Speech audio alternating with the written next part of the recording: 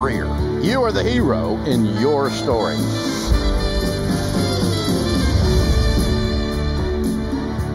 Live from the headquarters of Ramsey Solutions, broadcasting from the Dollar Car Rental Studios, it's the Ramsey Show, where debt is dumb, cash is king, and the paid-off home mortgage has taken the place of the BMW as the status symbol of choice. One of my good friends dropped by today with his brand new book, Pastor Max Lucado. Yes, the Max Lucado is sitting to my right. I've been blessed to become friends with him many, many years ago, and we've gotten to talk about his book of the year, because he writes one about every 20 minutes. And so it's easy if you just go with quantity and not quality, Dave. Well, I don't know. With over 30 million books sold now, we'll go with the quality aspect of that. But Max has got another book out, and everything he writes, I read. He is an incredible person, an incredible friend, incredible man, one of the top pastors in America today. You can check out his website at maxlucado.com. And, of course, he pastors over in San Antonio, Texas. The new book is You Were Made for This Moment. Courage for Today and Hope for Tomorrow. Almost like you wrote that during a pandemic. I did. In fact, I was going a different direction with a different sermon series at our church, and then the pandemic exploded. And it was my turn to preach at the church, and I thought, boy, we've got to do something on this whole theme of global calamity. And we had never studied through the book of Esther, the Old Testament book of Esther. And I started reading through those 9 chapters, and I thought, that's exactly what we need for this season. Of course, when I wrote it, Dave, I thought, well, by the time I finish the book, the pandemic will be over. Well, dadgummit, here we still. Well, it is, and then it comes back. Yes, and then it is, and then it comes back. But yeah, so courage for today and hope for tomorrow. The story of Esther is so powerful. I made sure my daughters, when they were growing up, really got that story because A, she was beautiful, and B, she was unbelievably courageous. Put her life on the line for others. Sure did. And took a chance walking into the king. And so how did you weave that into this idea of dealing with worldwide pandemic calamity? Yeah, you know, as you remember, Mordecai, the uncle, and Esther, his niece, were in exile. They were 3 generations removed. We're 5th century BC, by the way, for your listeners, and in the Persia, which our world today has nothing to compare with ancient Persia. 50% of the population, twice the landmass of the United States. And the king was Xerxes. He was more of a drinker than a thinker. He just kind of did whatever he wanted to do, misogynist, power hungry.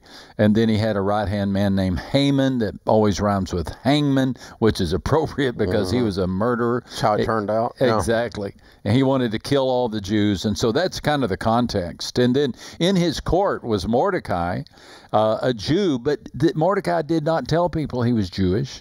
And he had this niece who became queen without telling anybody she was Jewish. And so I know that they are heroes.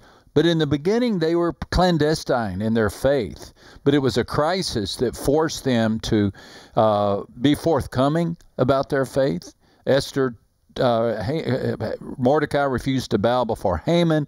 Esther put her life on the line by appearing before King Xerxes without any invitation.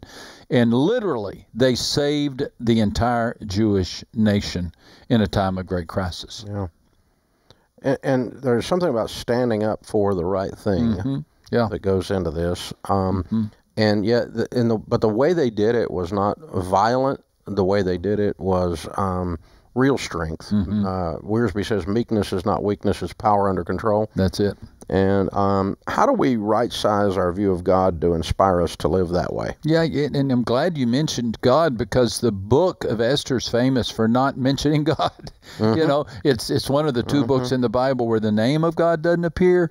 But as John Calvin stated centuries ago, his fingerprints are on every paragraph. I mean, God's sovereignty is woven throughout this entire story. And I think the big message of Esther is that we need to have a bigger view of God. I mean, a huge view of God. If you're a Jew in 4th or 5th century BC Persia, you feel like a mosquito in comparison to the Persian Empire, and they're going to come down on you with their heavy boots at any moment. And then just from a moment to the next, God rewrites and reroutes the story. So maybe there's a listener today who feels like you're overwhelmed or just coming undone by everything. Just believe in a big God, and He's going to help you. Trust Him. Max Lucado is my guest this segment here on the show. The book is You Were Made for This Moment. It is available tomorrow in bookstores, and you order it today from online, Amazon, or wherever else. You can, of course, get it very, very quickly since it starts tomorrow. Courage for Today and Hope for Tomorrow. Also, they're doing a live event tomorrow night. You can register for free at faithgateway.com/moment, and it'll be all about this book. It will. Tony Dungy's going to be with us. Tony Evans and his entire family, Natalie Grant, and my precious wife, Deanlin, as of 40 years last month. All right. Yeah. It's a good lineup.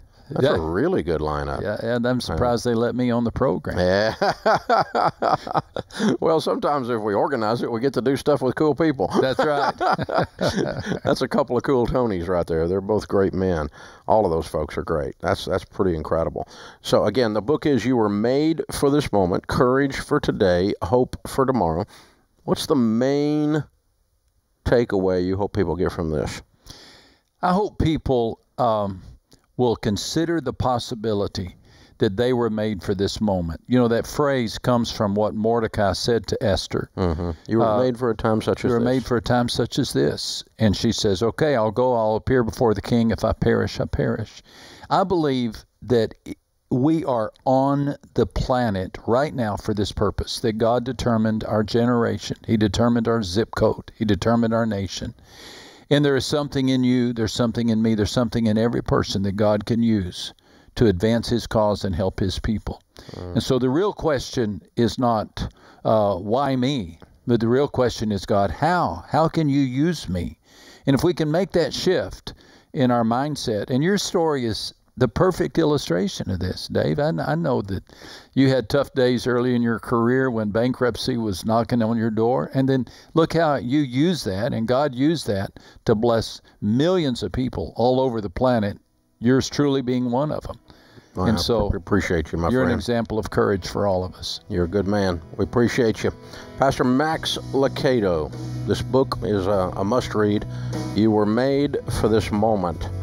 If you were wondering if you were, we can both answer the question. Yes, you were.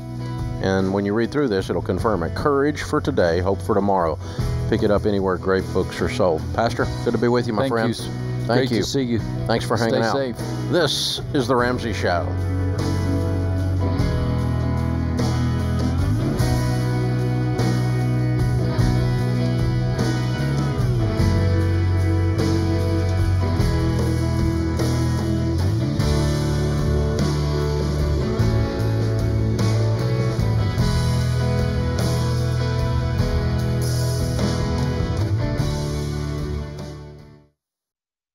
Stop paying your overpriced wireless provider and switch to Pure Talk.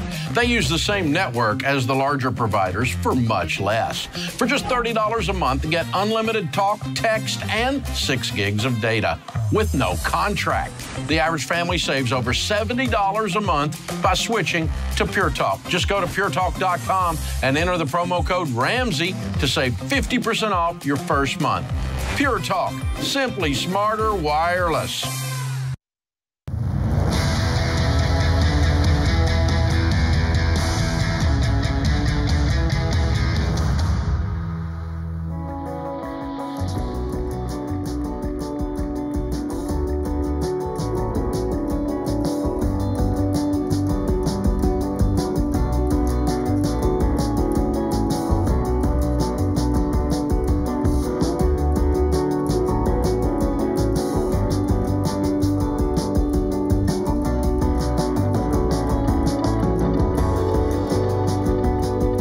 Dr. John Deloney, Ramsey Personality, is my co-host today. Open phones as we talk about your life and your money. It's a free call at 888-825-5225. David is in Dallas. Hi, David. Welcome to the Ramsey Show. Hello, Dave. This is Dave. From there, I want to congratulate you on everything that's going on, and Max definitely had some great introductions to today's topics. Yeah, absolutely. I've been following you with my family for well over 15 years, and I can say your program works. Well, thank you, sir. Because I facilitated FPU numerous times, went through the entire process, baby step 7, EDM. Wow. And from there, the biggest improvements over here is that the life insurance chapter is a very important item. Oh, no. That means I'm having to exercise the life insurance policy on my wife that passed away last month. Oh, no. I'm sorry, David. What happened to her? It basically looks like it's COVID-related. Oh, no. And how long were y'all married? 22 years. Wow. I'm so sorry. How can we help today? From there, I have 2 children, an 18-year-old and 16-year-old, and what I want your opinion on is perhaps one of the structures for doing with the life insurance payout. From there, the 2 big things I'm looking at is one version of it is all of the money can come straight to me, and then from there I do come up with some type of investment or real estate of some sort. Or there's another strategy that I'm thinking about of disclaiming part of it and letting it split to each of the kids. And the question I have, though, is that going to mess up my kids by having too much money too early, too young? I think they're responsible, but I'm concerned about messing up their relationships for their potential mates and new spouses as they enter their new adult life. Yeah. How much life insurance is involved? About $250K. Okay. All right. And your net worth is a total of what? About 3.6. Good for you. Well done. I can tell you what I would do, and then I'll tell you why. Okay? I would take it as a lump sum to you and make it part of your estate that you leave to your kids. That does away with all your worries of the other things, and you can distribute it to them as they have shown themselves capable of carrying the weight of wealth. Wealth is a blessing and a curse. It's a blessing in that you get to do a lot of wonderful things with it. It's a curse in that it's heavy because it means you are responsible for managing a lot of God's money and God's stuff and God's assets. And the more stuff you own, the more repairmen you have to know. And so the good news is you get to do a lot of wonderful things with generosity when you're wealthy. You get to feed hungry kids. You get to do wonderful, helpful things. You get to do nice things for your family and yourself. And it just gives you a more of a stress-free version of life. That's why we call it financial peace, 2 words that don't go together, like Congress intelligence. I don't know, is that a thing? But anyway, Fauci math. That's one that doesn't go together. But I'm looking for oxymorons here. Airline service. There's another one. But okay. But anyway, yeah, that's I just put it into your name, and that way you don't have some teenagers and you're worried about the weight on them. I want them to have just the margin, the room to grieve without any extra weight of anything right now, the loss of their mom. What are you thinking, John? David, you said it was a month ago? Yes.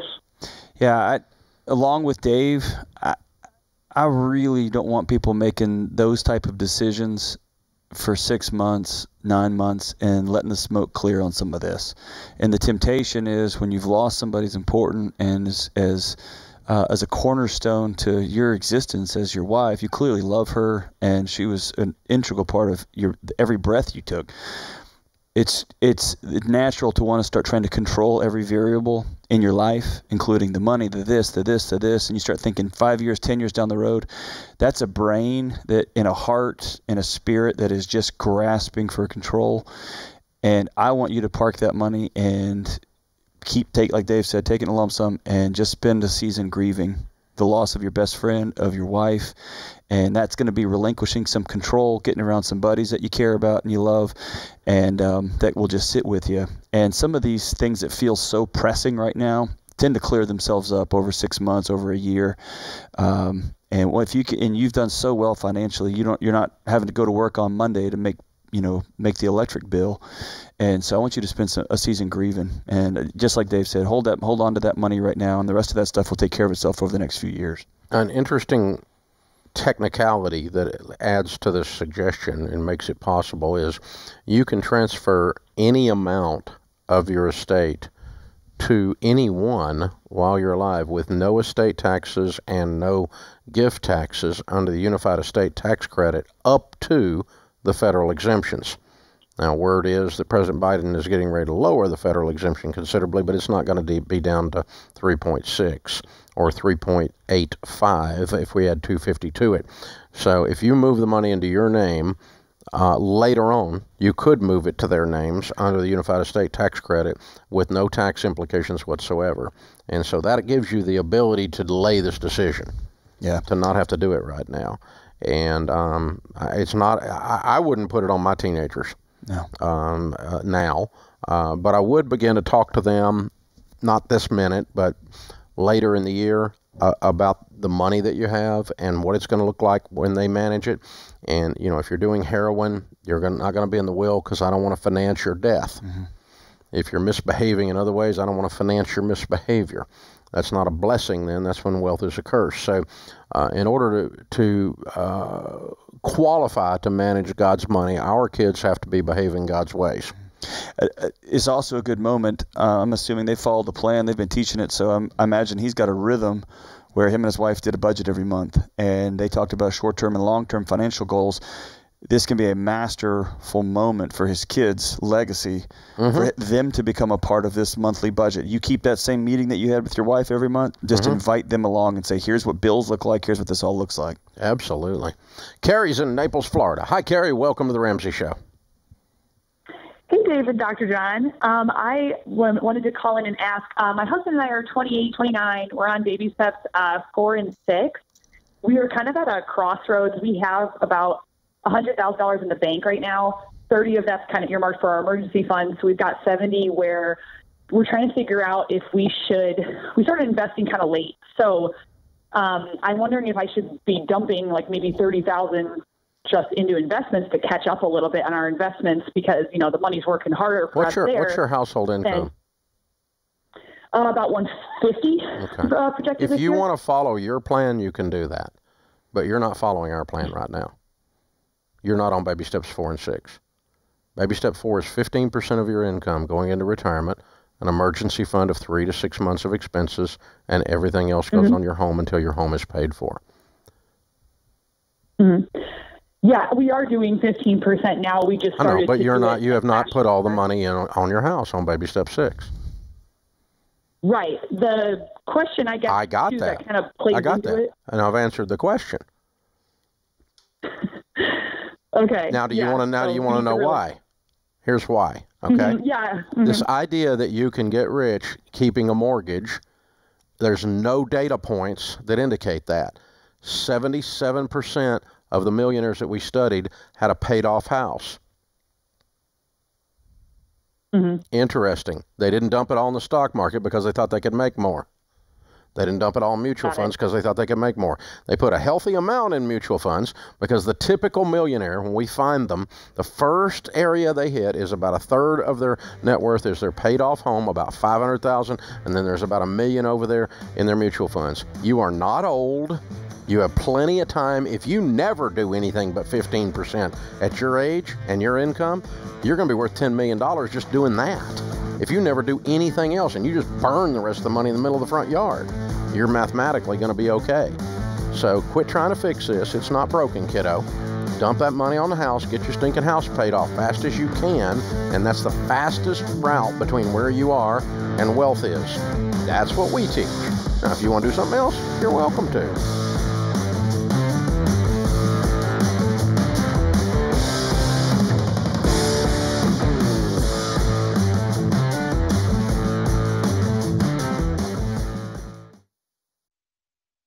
Life is full of firsts.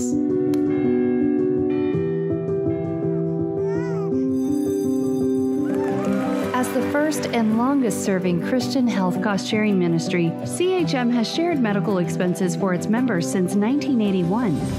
We believe you should have the freedom to focus on your health while being supported by a community of believers, giving you the opportunity to create many more firsts.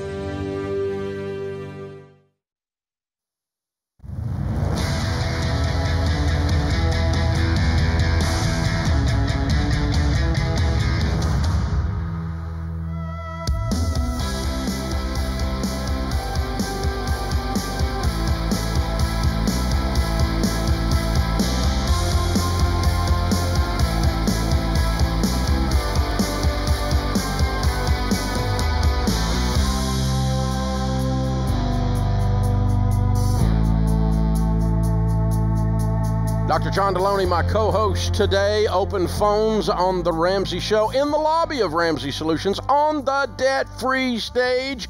Ethan and Whitney are with us. Hey, guys, how are you? We're fantastic. How are you? Better than I deserve, brother. Where are you guys from? We are from Lucille, Mississippi, about 30 minutes from the Gulf Coast. Ah, L.A., Lower Alabama. I like it. Cool. Welcome, brother. Good to have you guys. How much debt have y'all paid off? $56,761.05. Not that we're counting, right? Right. Of course. How long did that take you? 36 months. Good for you. And your range of income during that time? Started at $34,000, went up to $70,000. Whoa! Okay, what do you guys do for a living? I'm a stay-at-home mom. Mm-hmm. And at the start of this journey, I was a science teacher, soccer coach, went from that to a fitness instructor, and then got furloughed and became a truck driver. Oh, wow. Yes. And that's how we go from 34 to 70 and double our income. That's it. Wow. A little bit of everything. You're not afraid of work. No, I'm jack of all trades. Yeah, I'm telling you. Very cool. What kind of debt was the $57,000? It was all student loans. All right. Good for you. So what are the degrees in? My degree is in Bachelor of Science, Exercise Science. Mm-hmm. It was all his student loan. Oh, it was all, Right. It was all me. Okay. All right. So what happened 3 years ago put you guys on this journey? Well, we started when I was 20. I heard about you from a coworker, and we were engaged at the time, so he jumped on board. We took FBU when we got married. Unfortunately, we failed the class. We were ish for a while. Oh, no. Yes. Yeah. And ish is a wish, so it didn't work. That's right. And Can't so, half butt do this stuff. That's Yeah. right. All right. yeah, I realized ish wasn't working, and I was pregnant with my fourth baby, and I knew we had all these student loans piled up, and I didn't even know the balance of it. That's how ish we were. But I thought I had an idea, and when I checked the balance, it was over $50,000, and he took out $38,000. So I was a little scared. Yeah. This is going the wrong way. That's right. Right. It's growing like cancer. That is what fired me up, and I said, no more. We're doing gazelle intents. I printed out all the charts.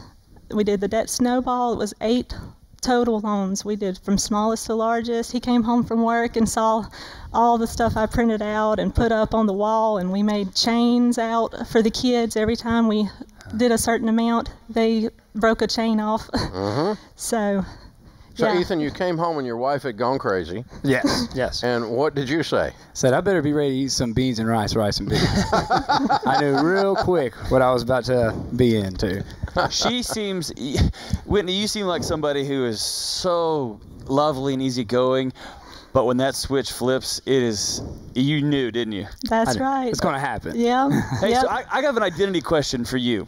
So, Ethan, when you're a teacher, you're a teacher. Right. And then when you're a fitness person, you're a fitness person. How have you been able to toggle these?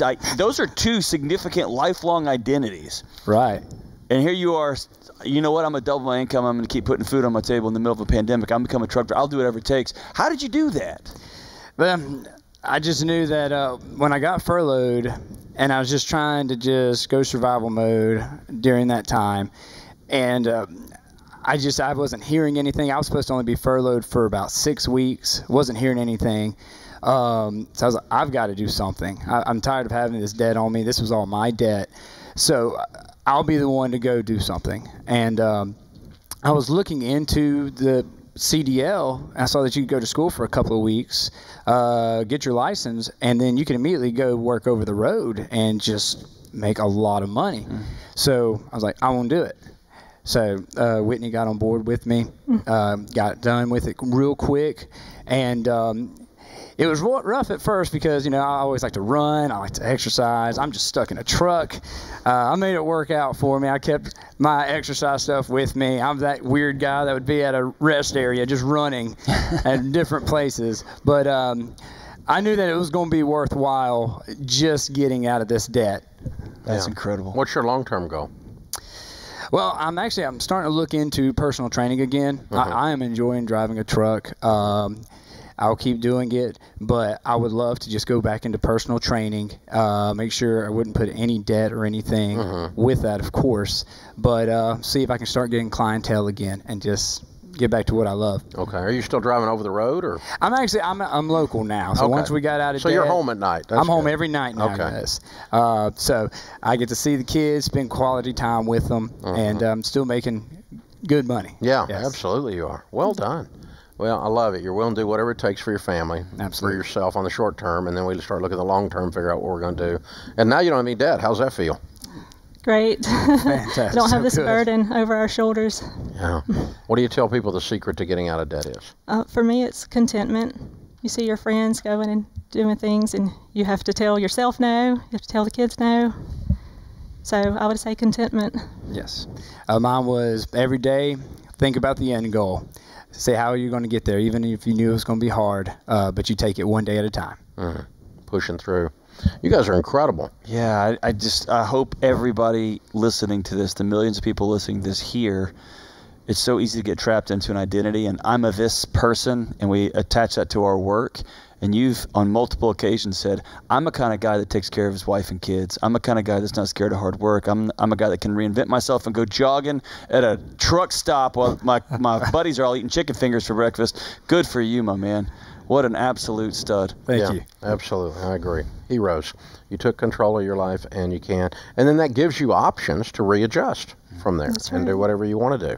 You can choose to continue to drive a truck, or you can choose to do something else. And that's nothing, no shame in either one of those, by the way. Yeah, that's right. It's awesome. Awesome. This willingness to, it's both of those are a type of contentment, really.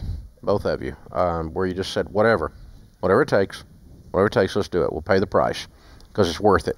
Now, was it worth it? Yes, it was. Yeah. Okay. Yes. All right. Look at your smiles. It's unbelievable, man. That's very cool. And you brought the kiddos with you. What are their names and ages? Yeah, Let's have them get up in the shot. Okay. We have Hayden is 6. AJ is 7. Eli is 4. Addie is 3. All right. That's perfect. AJ's rocking the mullet, baby. It looks great. I love it. Very well done. Good stuff. Well, we got a copy of The Legacy Journey for you. That is your next chapter in your story to become baby steps millionaires, completely change this whole family tree, which you're in the process of doing. So proud of y'all. Very, very well done. We got a copy of Total Money Makeover for you to give away to somebody and help them out, and you can pay it forward a little bit as well. So show someone else how to do what you guys have done, and just remind them not to do ish, huh? That's right. Ish is a wish. I love it. Ethan and Whitney, AJ, Hayden, Eli, and Addie. $57,000 paid off in 36 months, making 34 to 70, doing whatever it takes to win. Count it down. Let's hear a debt-free scream. All right, you ready? 3, 2, 1. We're debt-free!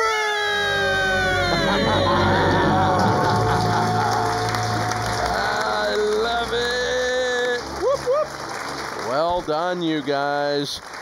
Very, very well done. I can tell by the volume of a couple of those kids, they are done with rice and beans, Dave.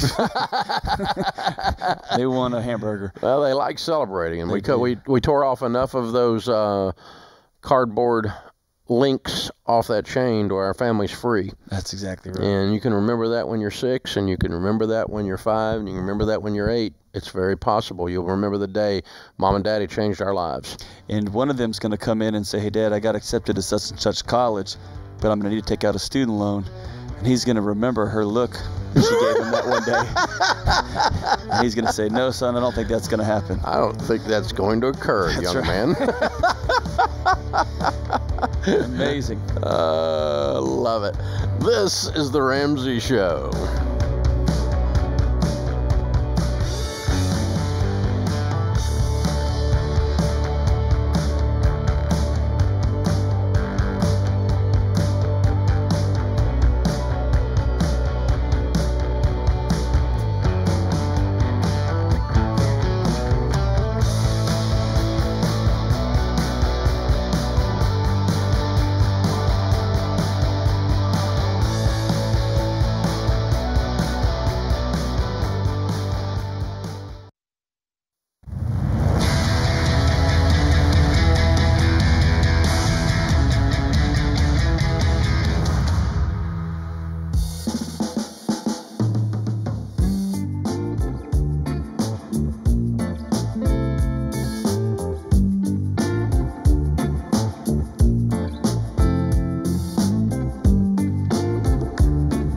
55% of Americans want to change jobs this year. The struggle with burnout is real.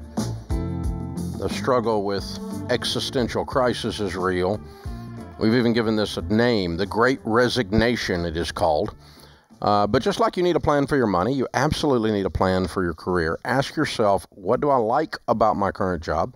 What do I not like about my current job? What does my dream job look like? And what do I need to do in order to have my dream job? If it's time to make a change, America's career coach Ken Coleman has written out his proven career plan in this brand new book, From Paycheck to Purpose. Stop settling for just another paycheck and find the work that brings purpose and joy into your life. The book, plus the $100 in free tools, because it's in pre-sale, we'll send you for pre-ordering, will help you find out what you're meant to do, who you're meant to be, where your dream job is. Everyone needs to read this book before changing jobs. Don't just go chasing something. That's going to get you in trouble. Get your copy From Paycheck to Purpose today at RamseySolutions.com. Our question of the day comes from Blinds.com. Find out for yourself why Blinds.com is the #1 online retailer of custom window coverings. You get free samples, free shipping. And with the new promos they run every month, you'll save even more. Today's question comes from Regina in Kentucky. Regina writes, my husband's 86-year-old father moved in with us after his wife passed away. At the time, he had over $2 million in retirement investments. 2 years ago, he met a woman who's 54. He has spent well over $800,000 on her.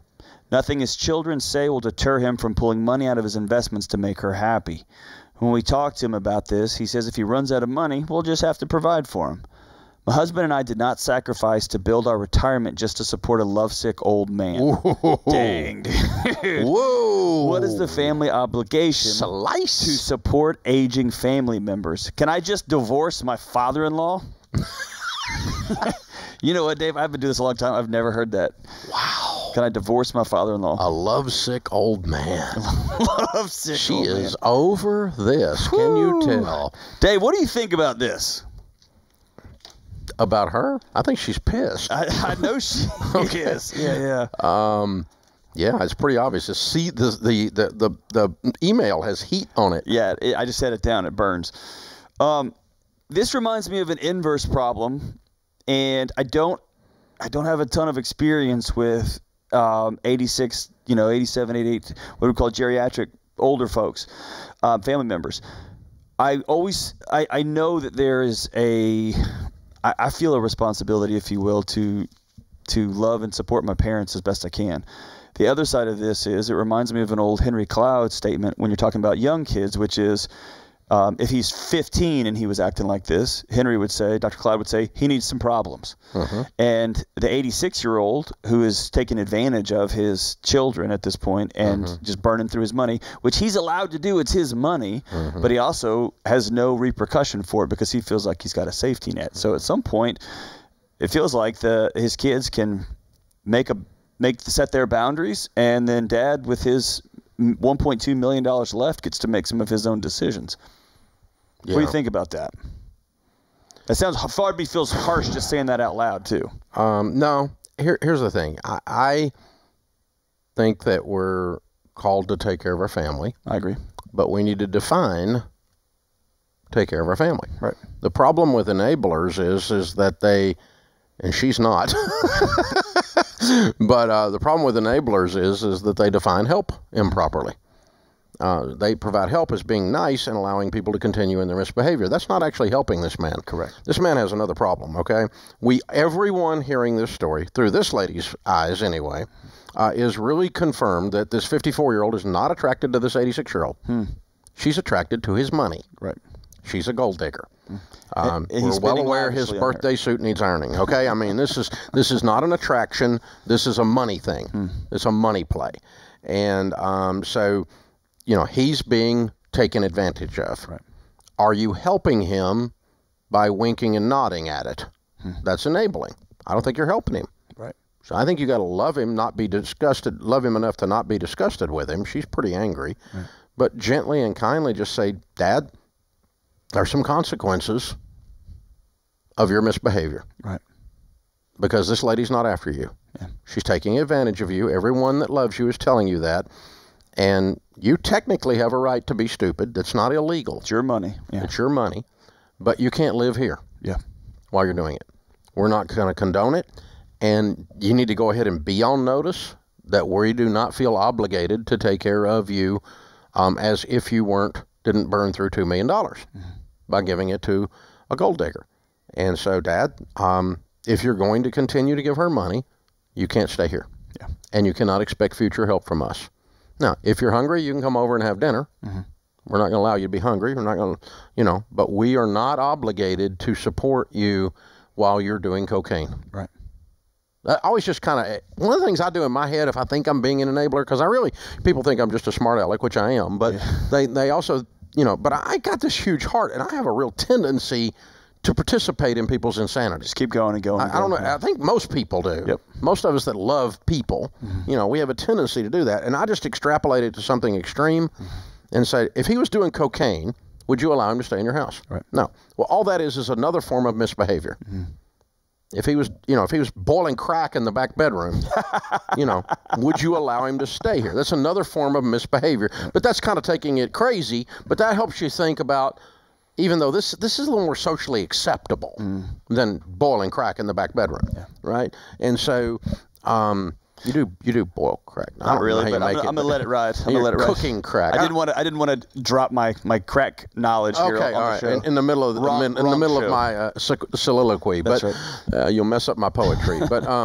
But yeah, that's. Can I tell you some heat that I think I feel on this? Yeah. And this is since Regina's not here. I think she's been mad a long time. She's been mad a long time. She's mad at her husband for not stepping in the middle of this. And this is hard, but when you have an 86-year-old in your home with this kind of money, it's easy to start spinning it in your head. It's easy to start thinking, man, just when so-and-so passes away, we'll be able to get this and we'll be able to take care of that. And to see it just liquidating on somebody who you think has ulterior motives. Oh, well, we all do. It just, I think she does. Right? Yeah. I mean, I don't think there's any question about that.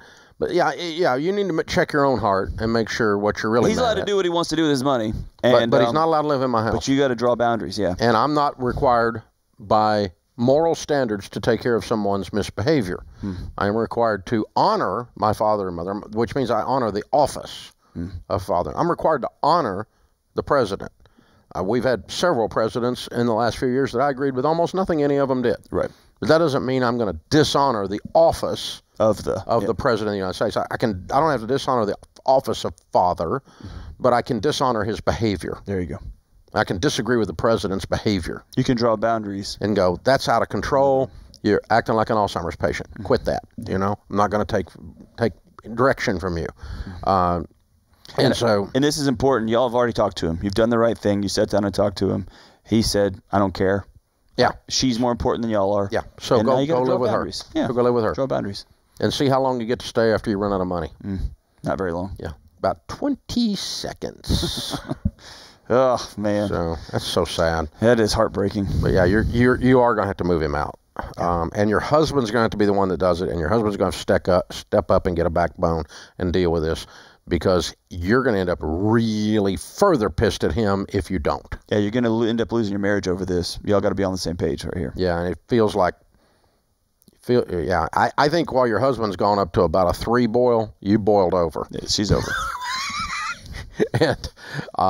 and you're going to end up thinking you can deal with this, and it's not in your purview to deal with his dad. No, because what happens is his dad's going to go away and pass away, and then you're going to have to lose your husband because you kicked my dad out. Yeah. And you're going to have a whole other set of mess, right? Yeah. You got to be together. There's a different script that's going to play then.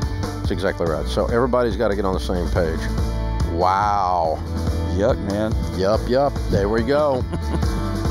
This is The Ramsey Show.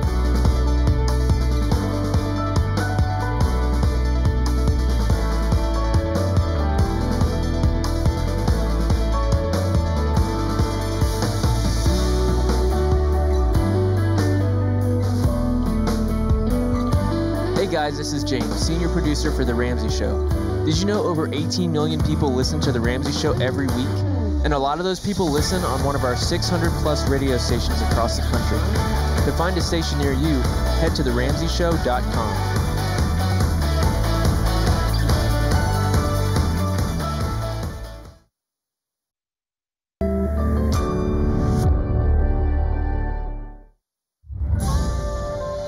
This is The Ramsey Show.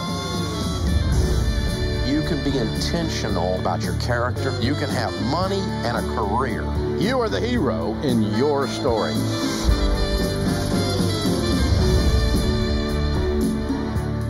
Live from the headquarters of Ramsey Solutions, broadcasting from the Dollar Car Rental Studios, it's The Ramsey Show, where debt is dumb, cash is king, and the paid-off home mortgage has taken the place of the BMW as the status symbol of choice.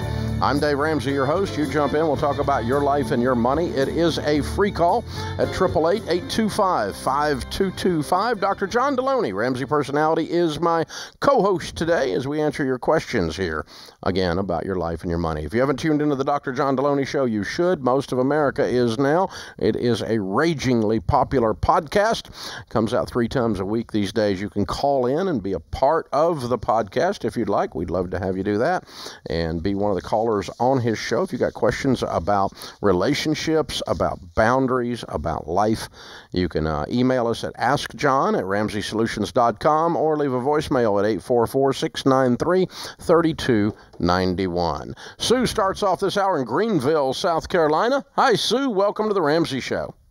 Hey, thanks so much for taking my call. Sure. What's up? So I'm a 57-year-old veteran, and I'm single, and I've been debt-free for 6 years now. I own my home free and clear.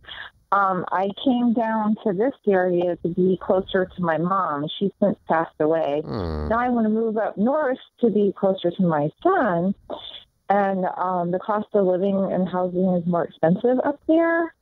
And I was saving money to buy a farm, but decided I can't do that. So I've got a chunk of cash that I can put to a house up where I want to go, and then I could take the cash out of this house, and do a cash purchase, or I could get a mortgage and rent this house out down here. And I'm trying to figure out what the best thing would be to do. What do you do for a living? I'm a disabled vet, so okay. I help some young farmers in our area with their. But your income that you eat with is disability income from the veterans. Correct. Yeah, okay. Military retirement. Yeah. Well, thank you for your service, and I'm sorry you were hurt. My pleasure. So my pleasure. You're going up to see your son, but it sounds like you love farming and you love working with mentoring young farmers. Is that a worthy trade here? I love growing. Yeah. Well, I've discovered like farming in the heat of the summer is very challenging. I like starting seeds, so I want to shift to working more like with nurseries, nurseries and native plants and butterflies. Can you do that if you? Where is up north? What's that mean? Where are you going? The Chicago area. Okay. And, yeah. Are you gonna plug into the agricultural scene out away from Chicago, but in that general area? I was going to stay closer to the city and do more like the plant nurseries versus actual farming. Yeah, something more toward my abilities. Okay. You know. Here's the easy answer to your question: is what you called for, and that is sell the house in Greenville, pay cash for the house that you moved to in Chicago. Okay. Okay. Now here's why I reverse engineer these questions in my mind, and it gives me the answer instantly, and I'll teach you the technique, and that way you can do it next time. If you owned a paid-for house in Chicago to be near your son, would you suddenly jump up and go buy a rental in Greenville, South Carolina with debt? No. See, it's the same thing, but in reverse. Right. And so it tells me not to keep the house in Greenville. You're becoming a Greenville investor by default, not by strategy. Right. Well, the only thing is it could be a source of income, if Doesn't you will. change anything. You still answered no. Right. And you answered no because it was wise to answer no. You instantly, you didn't have to think about it. You just went, no, I wouldn't buy a rental house in Greenville, South Carolina if I freaking live in Chicago. No. Right. Some idiot will change his Harley in your living room floor. No. You can't manage property. 400, 500, 600 miles away adequately. Yeah. No. Well, my only other concern is that, well, it's cold up there. I mean, I grew up in Maine, but it's cold up there, and all my friends down here are like, well, you could keep the other house and you can also come down there and visit when you don't have a house payment anytime you want. Yeah, this is true, right? Go rent you a B&B for 3 weeks with what used to be a house payment. Right. And you changed oil to your Harley in their living room. It works way better that way. It's a better breakout. Ramona's in Seattle. Hi, Ramona. Welcome to the Ramsey Show. Hello. Hi, how can we help? Yes, I'm at a loss. I lost my brother 3 weeks ago. Oh my gosh. He was 27. Very unexpected. And he has no kids, no marriage, no will. He lived with me. What do I do with his debt, and what do I do with his assets? Everyone keeps telling me to get a probate lawyer. My dad, I'm trying to help my dad and my mom out. My mom has put it all on me because I took care of him. And my dad, he wants to push everything to the side and just says he is grieving and he doesn't want to deal with it, and he doesn't know how to move forward. And so I'm trying to, he owes the IRS. He has, all these debts and stuff. And what do I do? When do we get this ball rolling on taking care of things? I'm so sorry. What a mess. Why were you having to take care of him? What was wrong with him? A lot. So he, a lot of medical problems. He had type 1 diabetes with adrenal deficiency, which, played a big role. He had intestine problems, also mental problems. So it was just a lot of brain damage. We found him. I left the house, came back a few hours later, and I found him from home with no pulse. He his blood sugar went too low, had a seizure, and he died from there. I'm so sorry. Never woke up. You really did everything you could to take care of your brother. Mm-hmm. What a great sister. I'm so sorry. So my guess is, with what you're describing to me, that he did not own anything, no assets. Just like two vehicles, and do they have payments on them? No. Okay, what are they worth? Nothing. Okay, they're not worth anything. Okay. No, they're probably worth at most $1,000. Yeah, and so all he has is debts. Correct. Okay. All right. For your sanity and the sanity of your dad, I want to clear these debts off so they don't pester you. You do not owe them. Your dad does not owe them. Your mom does not owe them. They're not going to get paid because he didn't have any money. When you pass away, what you own stands good for what you owe. So get a copy of his death certificate and send copies of the death certificate to the IRS and any other debtors you're aware of with a letter that says, my brother so-and-so passed away on such and such a date. Here's the death certificate. He did not have any assets. You will not be paid. And it's just that simple. You don't need a probate lawyer. You don't need anything because there's nothing to collect. There's nothing to collect it from. Yeah, and Ramona, often when we walk in and see the situation that you saw, I'm so sorry that you saw that. I want you to know it's not your fault. Your brother was lucky to have you in his life, taking care of him and loving him the way you did. Mm-hmm. And you're going to need to get somebody to walk alongside you. Yeah. Get with a good pastor and unpack some of this. You're hurting, kiddo.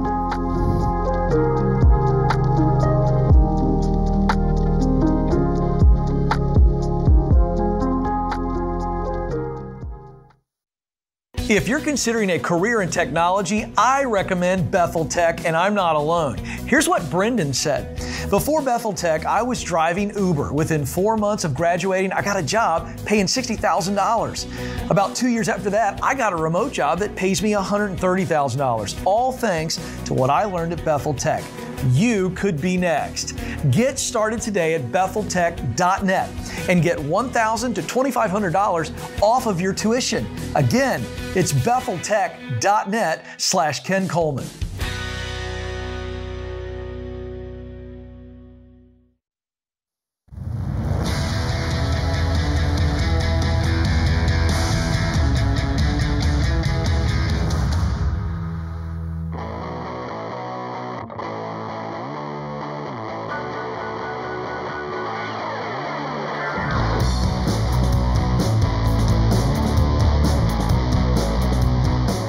Dr. John Deloney, Ramsey Personality, is my co-host today. Open phones at 888-825-5225. How many times in the past year have you heard someone say, I just wish things would get back to normal? Well, I kind of think we all think that, but what was normal like for you? Was it really that good? Are you worried about money? Too much to do? Not enough time to do it all? Well, you shouldn't have to go back to that normal. Hey, there's a better idea. We want to help you with a game plan. And that's tomorrow night, September the 28th. Game Plan Live, our free live stream. It's me, Christy Wright, and George Camel. We're going to be talking about your time, about goal setting, and about your money, and laying out a clear game plan to make sure those goals happen. And let's have a vision for your life. Let's do some stuff here. You can have the abundant, balanced, debt-free life you want. And it starts with Game Plan Live, a free live stream from our own auditorium here tomorrow night, right here in the Ramsey headquarters. We've got about 300 folks attending the live stream already. And if you want to attend online, all you have to do is text Game Plan to 33789. It is free, a free live stream, September the 28th, tomorrow night. All one word, 33789. Text Game Plan. We would love to have you join us and be part of that. Dr. John Deloney, Ramsey Personality, is my co-host today, best-selling author. Anna is in St. Louis. Hi, Anna. Welcome to the Ramsey Show. Anna? Hello. Hello. Hi. How are you? I'm doing well. How are you, Dave? Good. How can I help? So I have a question regarding, so my husband and I are in baby step 3B, and my husband works in commission-based jobs, so we don't have any credit score. So in order for us to get underwritten for a home loan, we have to wait 2 years. So we're going to have to wait 2 years to get a home loan, to qualify for a home loan with Churchill Mortgage. A couple of days ago, my father-in-law and my mother-in-law, who are in baby step 7, offered to purchase a house and let us rent to own it from them. And I have been thinking about it and wondering if that's a good idea, or if that's something that's better not to just not worry about. Yeah. How old are you guys? 27 and 28. And what's your household income? About $3,000 a month. $3,000 a month? Yeah. Okay. What does your husband do? He's a plumber. Okay, that's good news. Okay. And has his income been going up? Yeah. Good. He's still on an apprenticeship. Yeah. When will he finish that? I think he can get his journeyman after 4 years. Mm-hmm. Okay. Yeah, I'd go up from there. Okay. This is the kind of deal that makes sense mathematically and is a relational minefield. If you miss a payment, you might go sideways and have a weird Thanksgiving dinner. As a matter of fact, you might really have a high potential for a weird Thanksgiving dinner. And so I tell parents not to loan their kids money, grown kids, and I tell people not to. Let me tell you, the borrower is slave to the lender. And when you eat Thanksgiving dinner with your master, the turkey tastes different. And so I would tell you not to do this on that basis. Instead, use that 2 years to save money and get your income stabilized and get his income up. I think your in-laws are not bad people. I think they're very generous. They're being kind. They're trying to get their grandbaby that I hear in the background into a house. I appreciate that out of them. And they're probably not bad people. They're probably not toxic and controlling or something like that, or you wouldn't even be considering this. But I just am not, I don't want you to be susceptible to that. I tell people not to do this because I've seen more of it go sideways than not. What are you thinking, John? I'm thinking under no circumstances whatsoever should you do this. And I wasn't even thinking about Thanksgiving. I was thinking about that little baby you're holding. And when mother-in-law says, well, you should be, that's a lot different when she owns your mortgage. Yeah. And suddenly that baby's got two moms, two dads. And can I be honest with you? Absolutely. It sounds like you knew the answer calling. I could hear it in your voice. Does your husband want to do this and you don't? I think you're right. I think we kind of knew we'd listened to Dave and Dr. D a lot, so we kind of knew the answer, but needed someone to tell us the answer. Yeah, I'm 1,000% with Dave. Your autonomy here, y'all are grinding it. He's working hard. You're working hard. You're young. You got time. Yeah, get an apartment, get a 2-bedroom apartment, and y'all make it work for the next 2 years and save. And it sounds so good mathematically. Dave's right, but it's not a good move. Yeah, I just the problem is, 30 years of doing this, I'm like a cancer doctor. I see what causes cancer. Yeah. You know, and it's like, you can do that if you want, but a lot of people I've seen with cancer had that. It's like that kind of a thing, right? And so that's kind of what this falls into. Can you get away with it? Yeah, you can get away with it. I remember when we went broke, Sharon's dad went to the bank and got a loan, as if he didn't have the money, in a coffee can in the backyard probably, but to help us save the house out of bankruptcy. And so we owed him some money. And had to pay the payments to pay that loan off after bankruptcy. And he is one of the sweetest, kindest men I've ever known. Mm-hmm. He is just a great guy. And he never said, didn't even wrinkle an eyebrow, never one little bit of voice inflection, nothing. Never said a negative word one time. But my butt was on fire. Yeah. I was driving me nuts. Of course, I'd just gone broke too, so that's added to it, right? But I'm like, this is killing me. I can't. I walked in his house. I felt different. Yep. It was just weird. Well, and that's the thing. And if you don't acknowledge that, that's just, then you're just dumb. You can't calculate what those. Oh, is that the shirt he's wearing to church? Sounds different when she owns your mortgage. Yeah. Or hey, y'all are only going to stay for 2 days for Christmas? Sounds different when he owns your mortgage. It just, everything, it's like a domino of emotions and feelings and all that stuff. Yeah, and it's bad enough when you got a brand new baby. Mm-hmm. There's all that's there anyway. Right. But then on top of that, let's just go ahead and put in there that but it's so tempting, and you said it best, Dave. Those parents they're loving those kids the best way they know how. I got nothing in her conversation that said they're off the rails. That they're off the rails. Yeah, nothing at all. Open phones at 888-825-5225. Eduardo is in Los Angeles. Hi, Eduardo. How are you? Hi, Dave. Thank you for taking my call. Sure. What's up? Yes, my question, Dave, I have for you today is that I have my $1,000 down payment for the car. I recently had a collision, and I'm all right, but I'm following the baby steps, and I kind of want to know your thoughts on if I should press pause. I was paying some credit card debt. So how much damage was there to the car?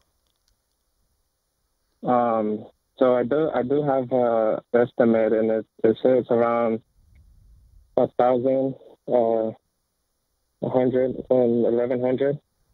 Okay, and you have a $1,000 deductible? Yeah, $1,000 deductible. And so you're turning it into insurance benefits you by $100? Yeah, I guess. Sounds like the car is very drivable to me. Yeah, it is very reliable still. I said drivable. After the wreck, you can drive it without fixing it, right? Yeah. Yeah, drive it. You don't need to fix a $1,000 repair with a $1,000 deductible. Don't turn that into insurance. Yeah, man. Drive it and keep getting your debt paid off, brother. Yeah, plow through, brother. Grind, hustle, grind, hustle, grind, hustle. Sorry you got in a wreck. Yeah. This is The Ramsey Show.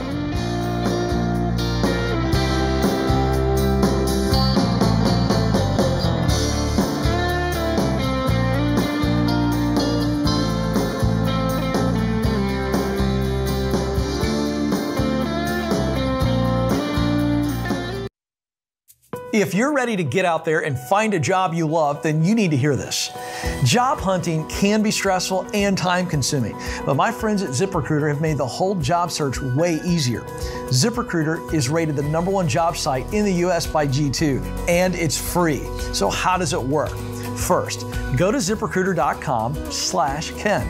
Then create a free profile and let their technology do the hard work by finding and sending you jobs that are a great fit. And get this, ZipRecruiter pitches your profile to companies whose jobs match your skills and experience.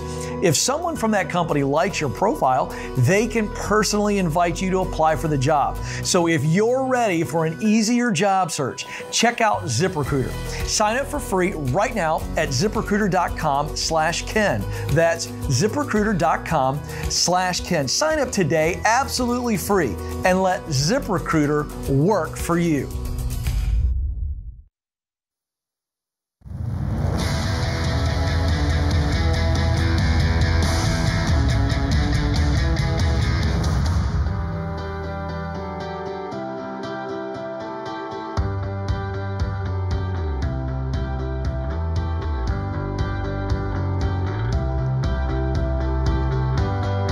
Dr. John Deloney, Ramsey Personality, is my co-host today. You can hear him every couple of days on a brand new podcast. Comes out 3 times a week called The Dr. John Deloney Show. You should tune into it. Most of America is these days.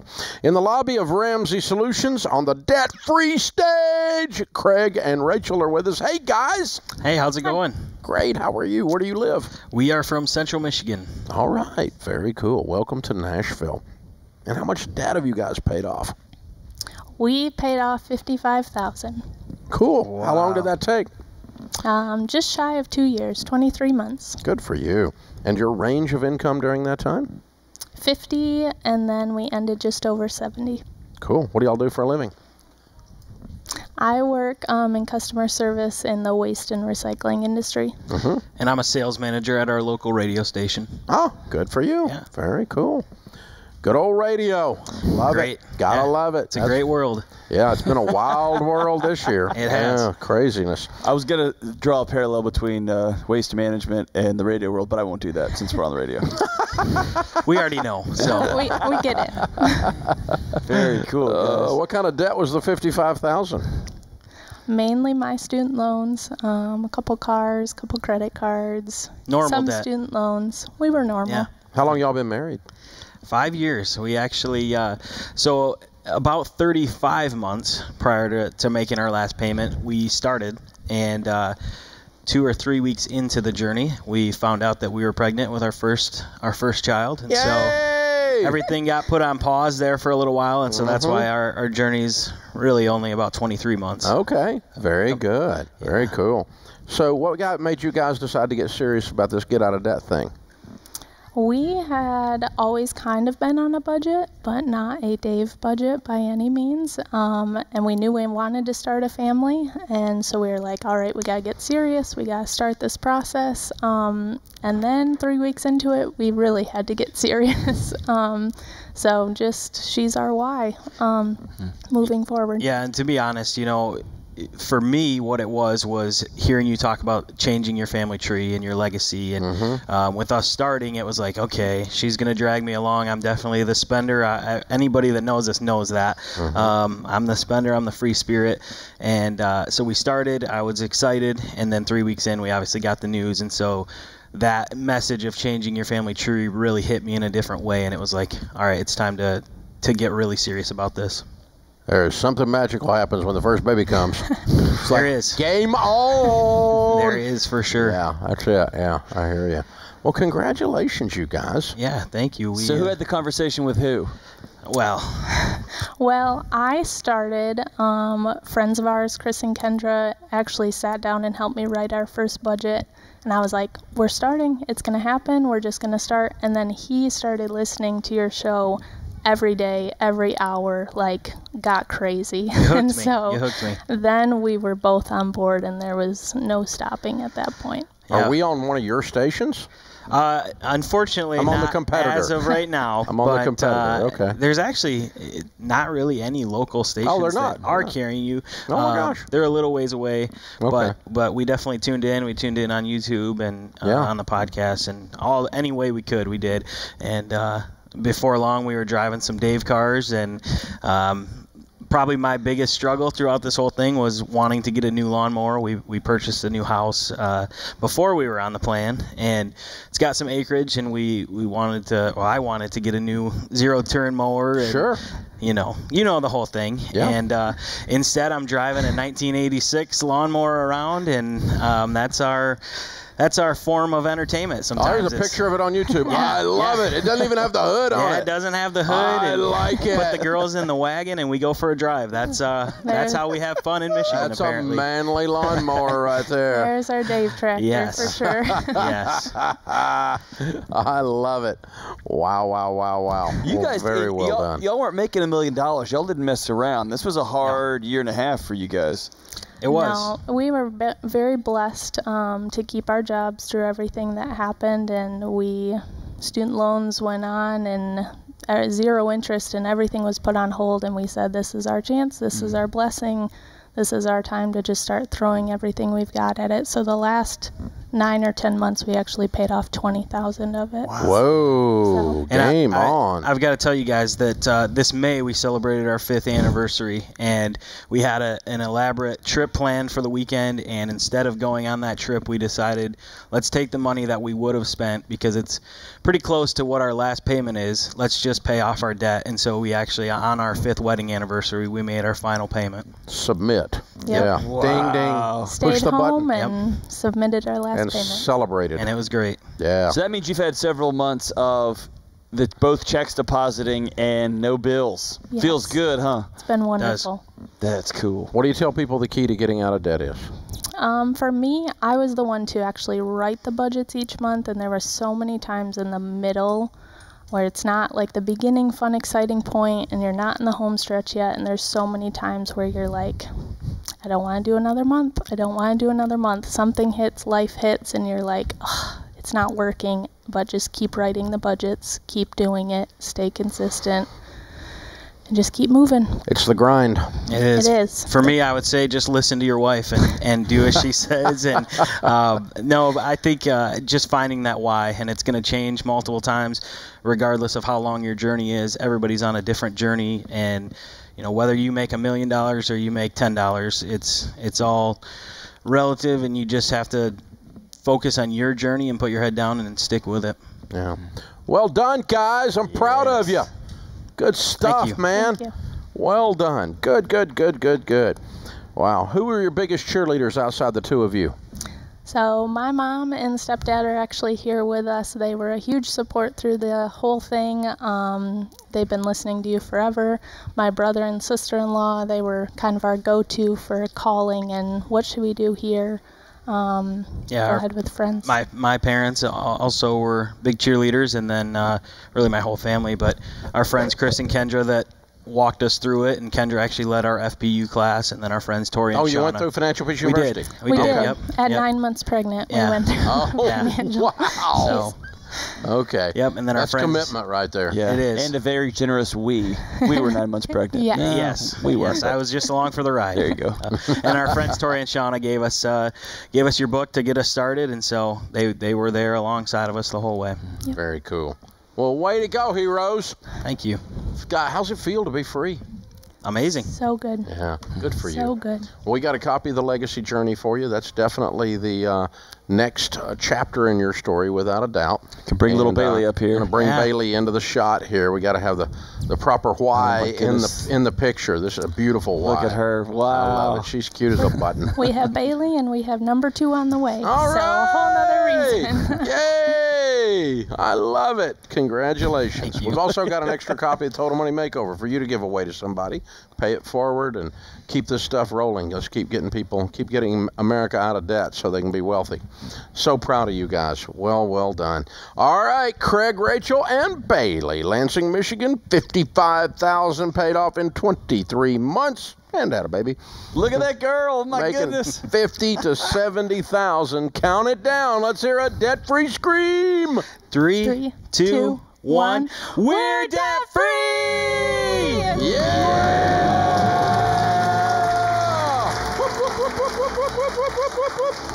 I love it!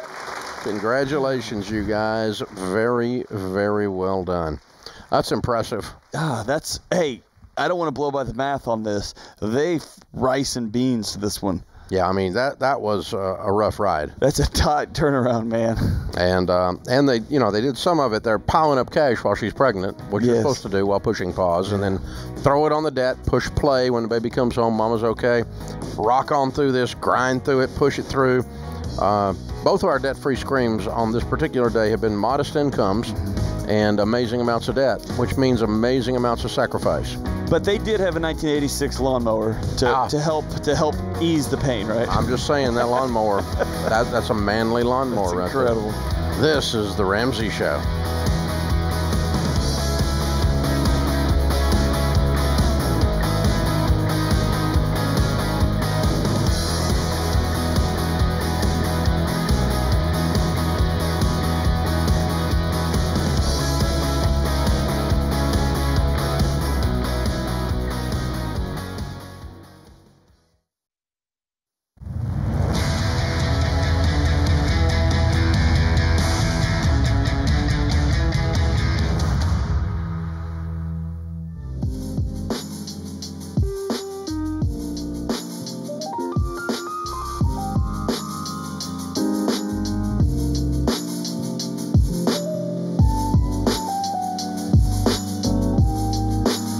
Dr. John Deloney, Ramsey Personality, is my co-host today. Open phones at 888-825-5225. John is with us in Cincinnati. Hey, John, how are you? I'm doing well. Thanks for taking my call. Sure. What's up? I've got a capital gains question. My wife and I are preparing to sell our home.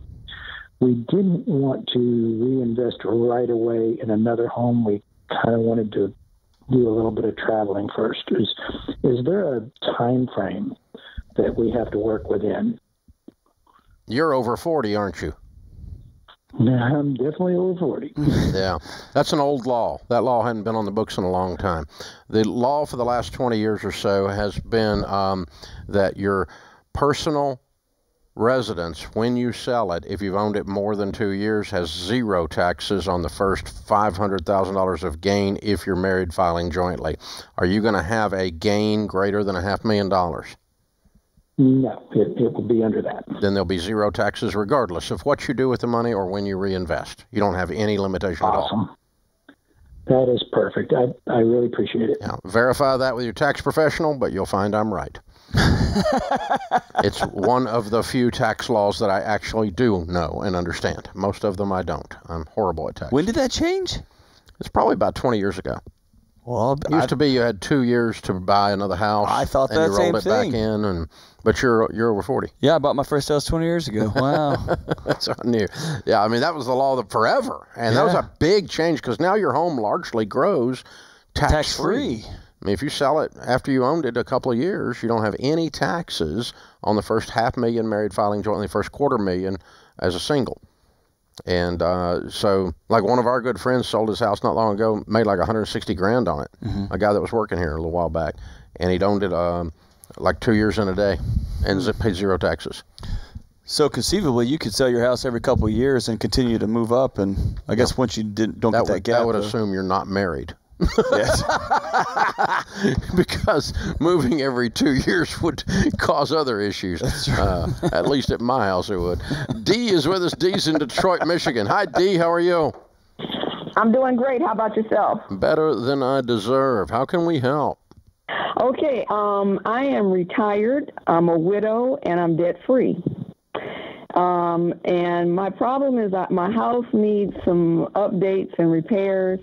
I've been getting estimates. The estimates seem like everything is 3, 4, 5 times what I expected to pay.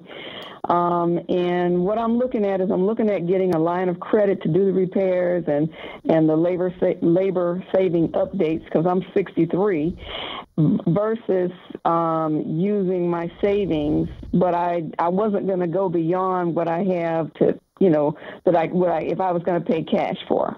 Mm-hmm. So I just wanted to get some advice from you. Do you think that's a good idea? Yeah. Do you advise something else or what? But, the house needs to be updated. How much in repairs is the total? Probably about $50,000-$60,000. And how much money do you have in your total world? Well, I got more than $60,000. How much money do you have in your total world? In my total world, I have $500,000. Okay. D, you have done a really good job. Fix your house with your money. Mm-hmm. Use money and fix your house. Don't use debt and fix your house. Not a line of credit? Nope. Why would I put you back in debt? You're my friend. Well, because I'd rather have my money working for me. It's not working for you. You're paying the bank. You're paying the bank. Well, okay, see, there's another caveat. Problem is I always have to pay taxes every year. And if I took a line of credit, I was thinking that would help reduce. If you want to do that, all you have to do is give more to your church. Pardon me? You give more to your church, you'll have the exact same mathematical effect. You don't have to go in debt.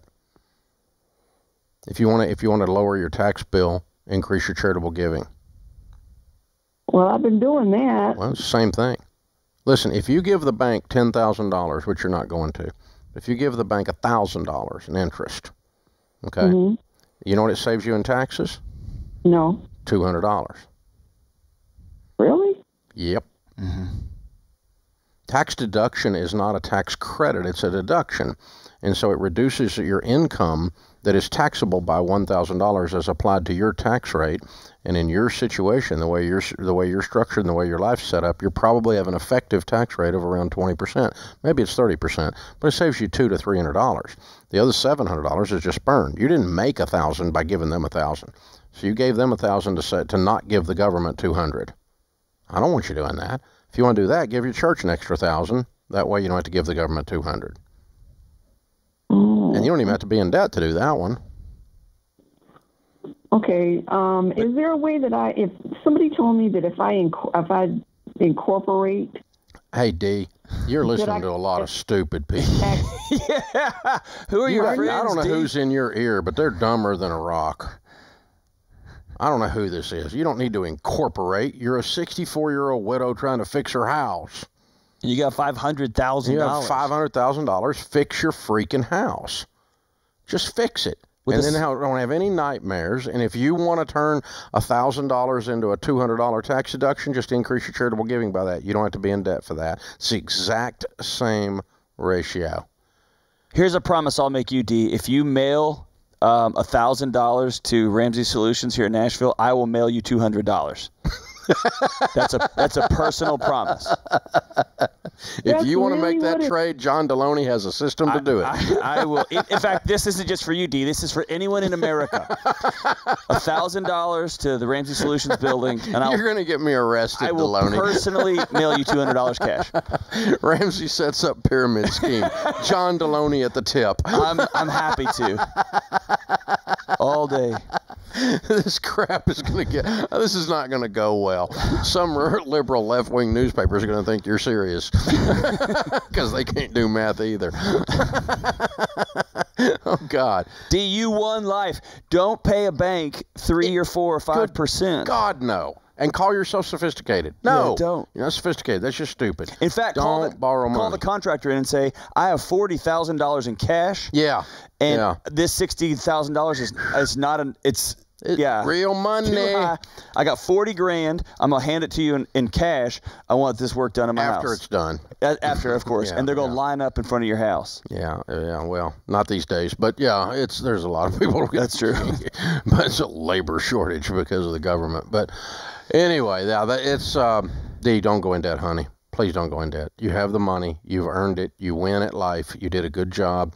Pay cash for your home repairs.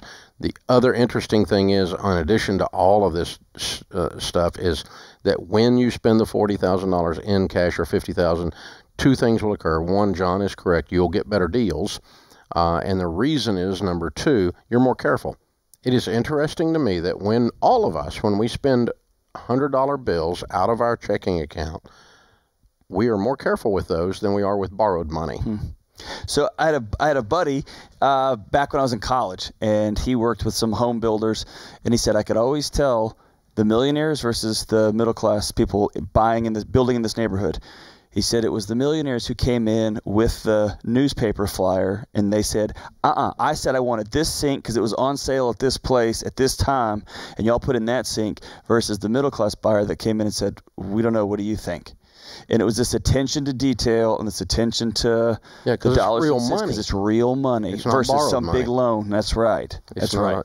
And folks, never do something for the tax deduction. You're trading a dollar for a quarter. Where does that come from?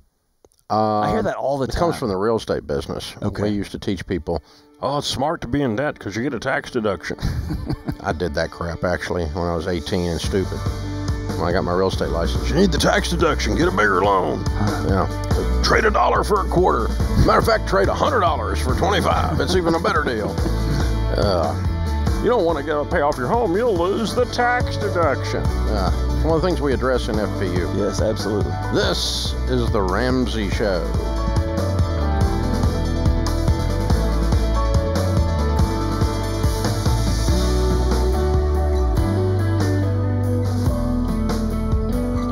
Hey, it's Kelly, associate producer and phone screener for The Ramsey Show. If you would like to do your debt-free scream live on the show, make sure you visit theramseyshow.com and register. We would love for you to come to Nashville and tell Dave your story.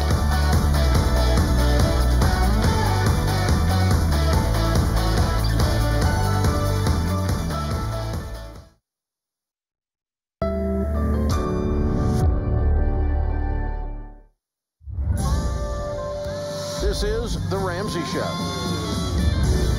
You can be intentional about your character. You can have money and a career. You are the hero in your story.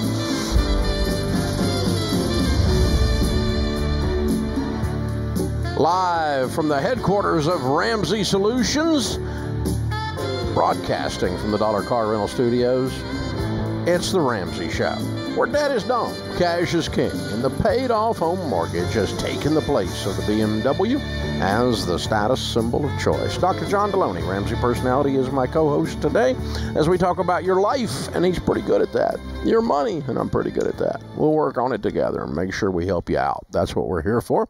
We are here to give you advice to help your life better. It's free, and some say the call is worth exactly what you pay for it. The phone number is 888-825-5225. Dave is with us in Santa Maria, California. Hi, Dave. How are you? Hi, I'm fine, Dave and John. Thank you for taking my call. Sure. I'm 75. My wife is 74. My home is paid off. We're $600,000. We have $600,000 in savings and investments. We've been debt-free for 15 years. We just purchased a half-ton pickup to take our RV and travel around the country. And in closing the RV, the finance manager wanted to put a $2,500 extra fee on top of for an extended warranty. I said no. And then my wife and the finance manager both were on my case because I wasn't going to spend $2,500 for that extended warranty. In 3 days, the wife loves me, but she still kind of has a no-sound joint every now and then making a comment about we should have got the warranty. I said, I don't feel like it, honey. We got the truck. Let's move on. You did not buy it? Huh? You did not buy the warranty? No, I didn't. You stood your ground against the finance manager and your wife. Way to go, Dave! Woo, woo, woo, woo! Yeah, well, you win the argument. I'm in my house.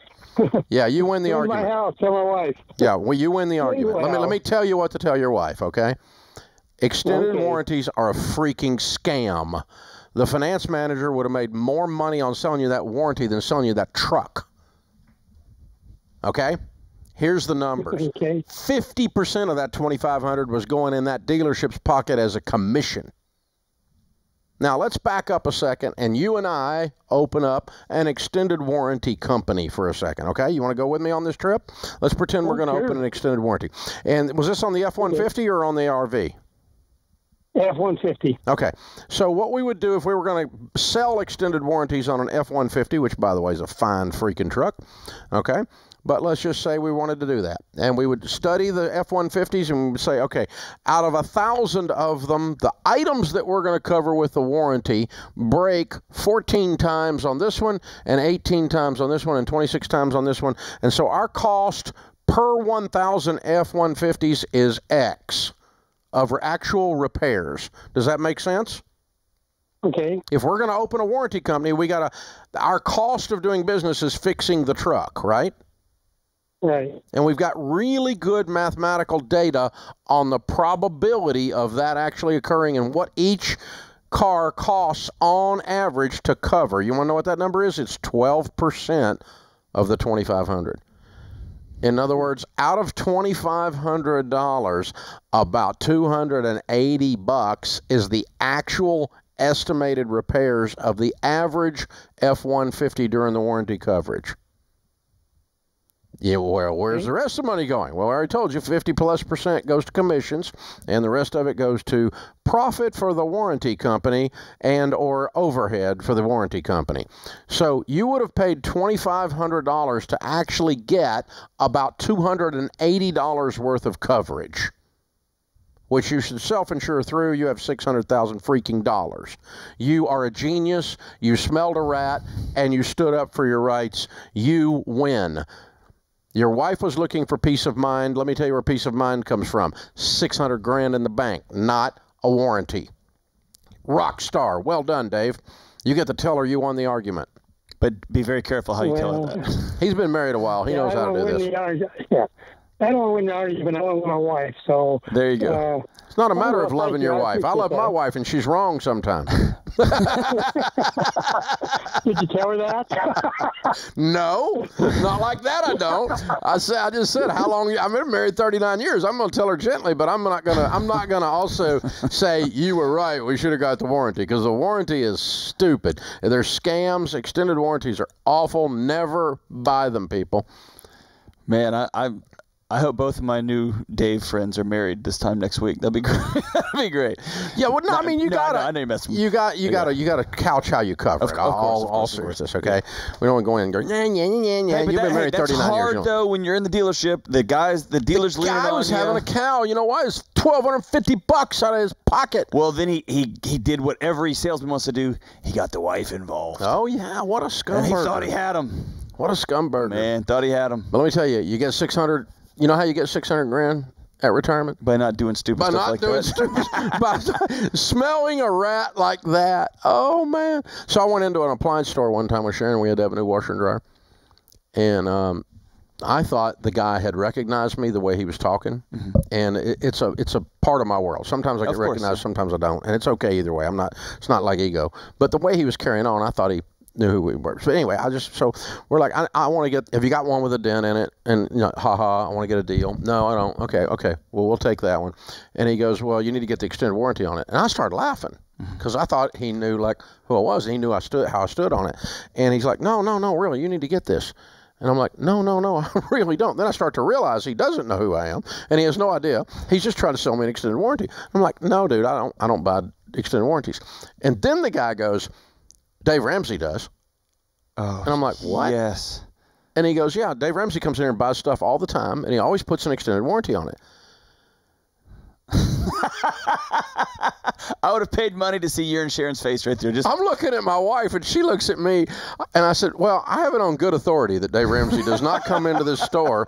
I am positive and buy extended warranties. And he goes, oh, yeah. I mean, he bows up. So I hand him my I pull out my driver's license, and I hand it to him. And he goes, oh, bleep. Busted. And starts backpedaling. Oh, Mr. Ramsey, I'm so sorry. I said, listen, dude. I said, Sharon, we need to leave because I'm really angry right now, and this man is using our name inappropriately, and I'm afraid I'm going to say something that that will be a true Dave Ramsey story that he can use later, and we need to leave quickly. Oh, we'll do something. We'll fix you up, man. It's no problem, no problem, no problem. And so we left. Yeah. And we went to Lowe's and bought them at Lowe's. Yep. And the next day, the manager of the store called the office and said, "Can you come over here?" And I went over. I said, "Sure." Went over there. And he goes, "Man, we looked it up. We've got a Dave Ramsey on file, but he lives in another city nearby that does have extended warranties. And we've been telling everybody it was you, and we were wrong. And we've sent an email to all the stores telling people not to do that anymore. Please don't talk about us on the radio." Hey, I like the fact that when he said, "Would you come by?" Because I would have said, "No, man, I got stuff to do." I like that you said, "Yeah, I'll be right over." Well, I was having too much fun by now. That's pretty gangster. Yeah. It's like, I got to see what this is. And I went in and bought stuff from that other guy many times after that. I bought several things from him. Yeah, that was a good move. My new friend. That was a good move. He's my new friend. This is The Ramsey Show.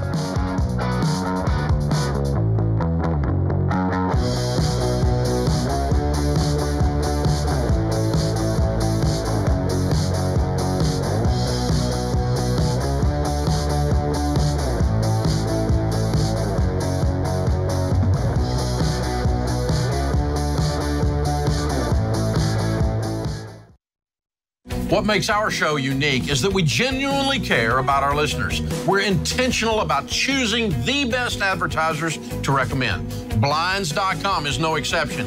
They offer high-quality window treatments at unbelievable prices, and they make it simple to shop blinds, shades, and interior shutters with easy online ordering, free shipping, and a guaranteed perfect fit. Go to Blinds.com and take advantage of this week's special savings.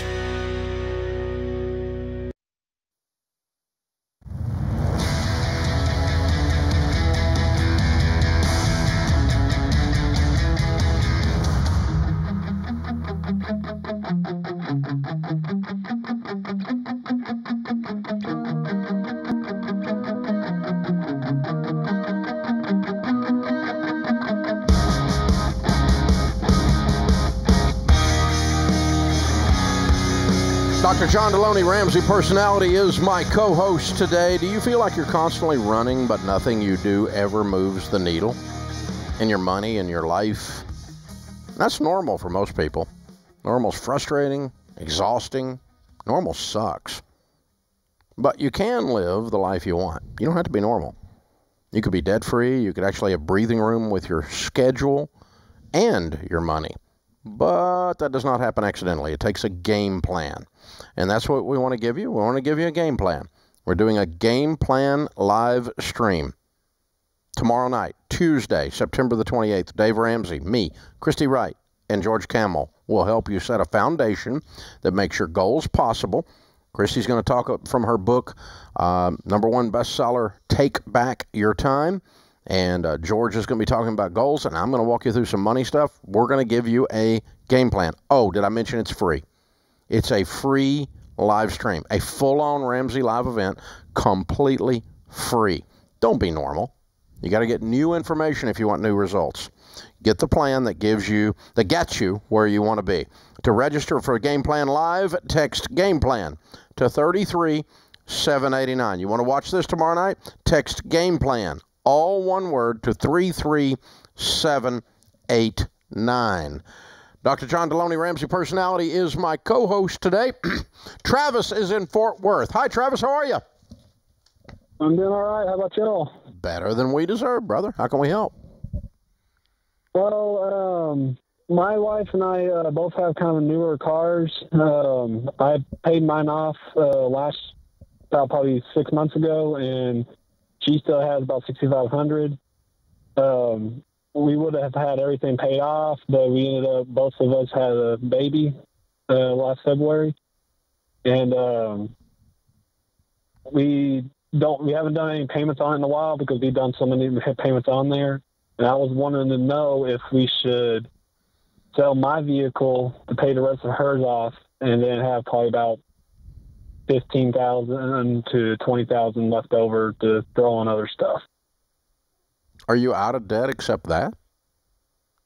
Yes. So my wife just has the $6,500 that she owes left on the 2019 Terrain, and I got a 2017 Camaro. I know, but you don't have any other debt anywhere.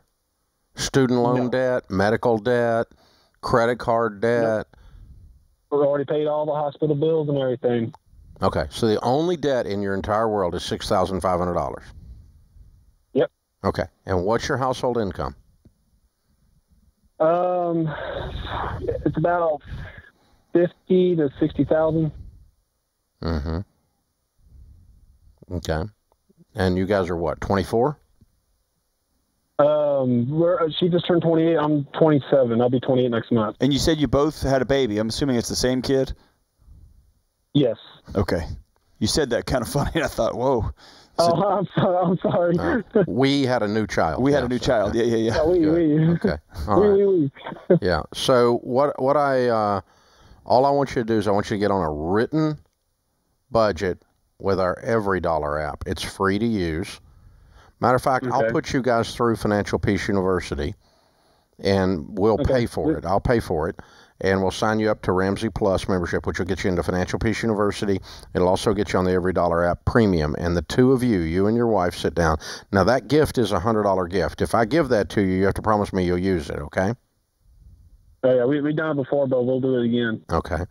Well, I know you're not on a budget because you can't tell me how much you make. So I know you're not doing a written budget every month. Well, yeah, the reason why I'm saying I was kind of giving an estimate because my wife just started a new job, and I kind of added the numbers before then. Okay. Yeah, but your monthly income needs to be, every dollar of your monthly income needs to be allocated to this. And I want you to roll up your sleeves. Do you have any money saved other than $1,000? We got about probably $3,000 right now because she was not working for 6 months. But she's working now. Yes. Okay. You both have a paycheck now. You can pay all your bills now. Take 2 of the 3, put it on the debt. That leaves you $4,500. You get your $1,000 baby step 1. Now we attack that baby step 2 debt like it's a debt, like a gazelle running from a cheetah. You remember, and you knock it out as fast as you can, and you keep her car. Yeah. You don't. There's no reason to sell your car. You can keep both of them. You need to get them paid off, and then you need to build up your emergency fund of 3 to 6 months of expenses with a new baby in the house. And that is the process. It's funny how the first baby especially changes the landscape of the brain. Right. Well, and he mentioned one thing that I might consider, which is he may be walking out to that driveway and looking at a Camaro that can't fit a car seat or something, and he wants it to be... It might make him feel noble to sell the car for his wife, but it may also be that's an impractical fit. It was cool when you were a high school kid, or you're older now or something, but maybe not.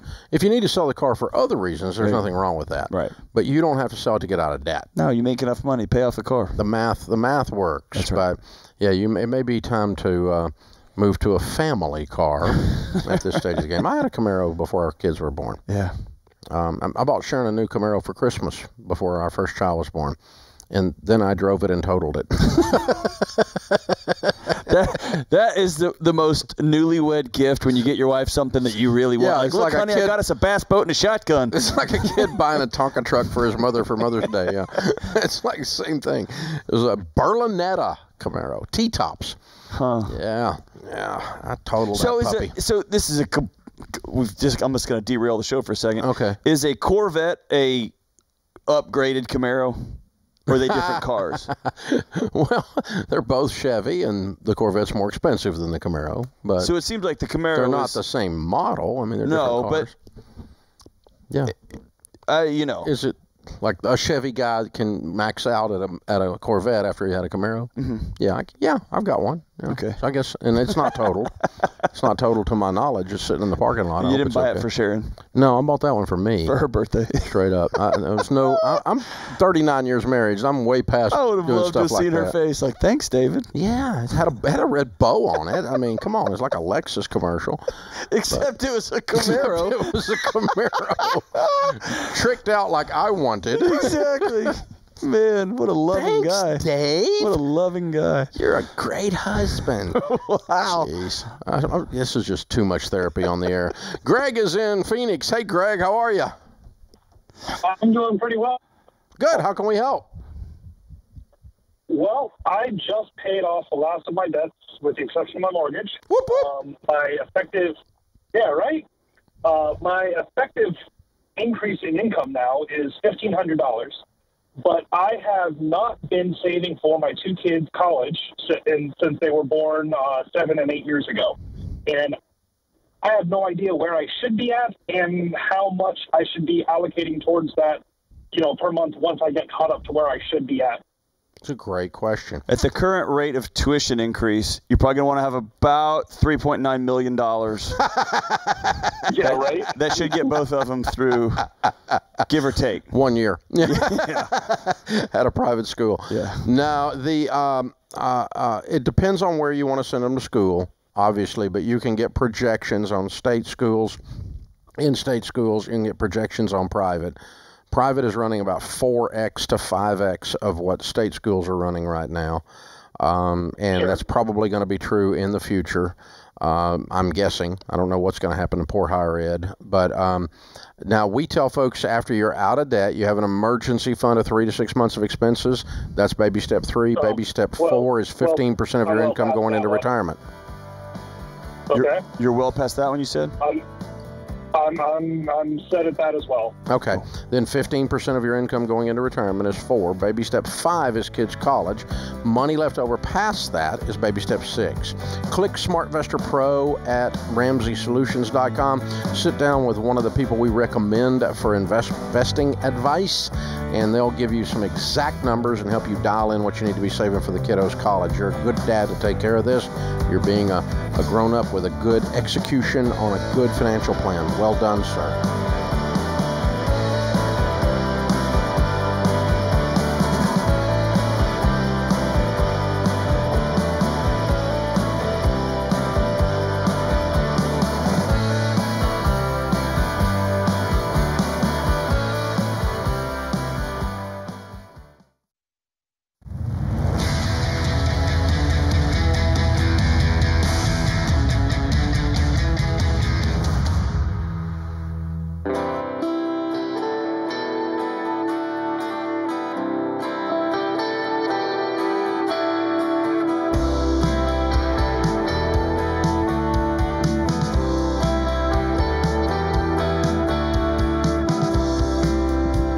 Dr. John Deloney, Ramsey Personality, is my co-host today. Open phones at 888-825-5225. Grant is with us in Phoenix. Hi, Grant. Welcome to the Ramsey Show.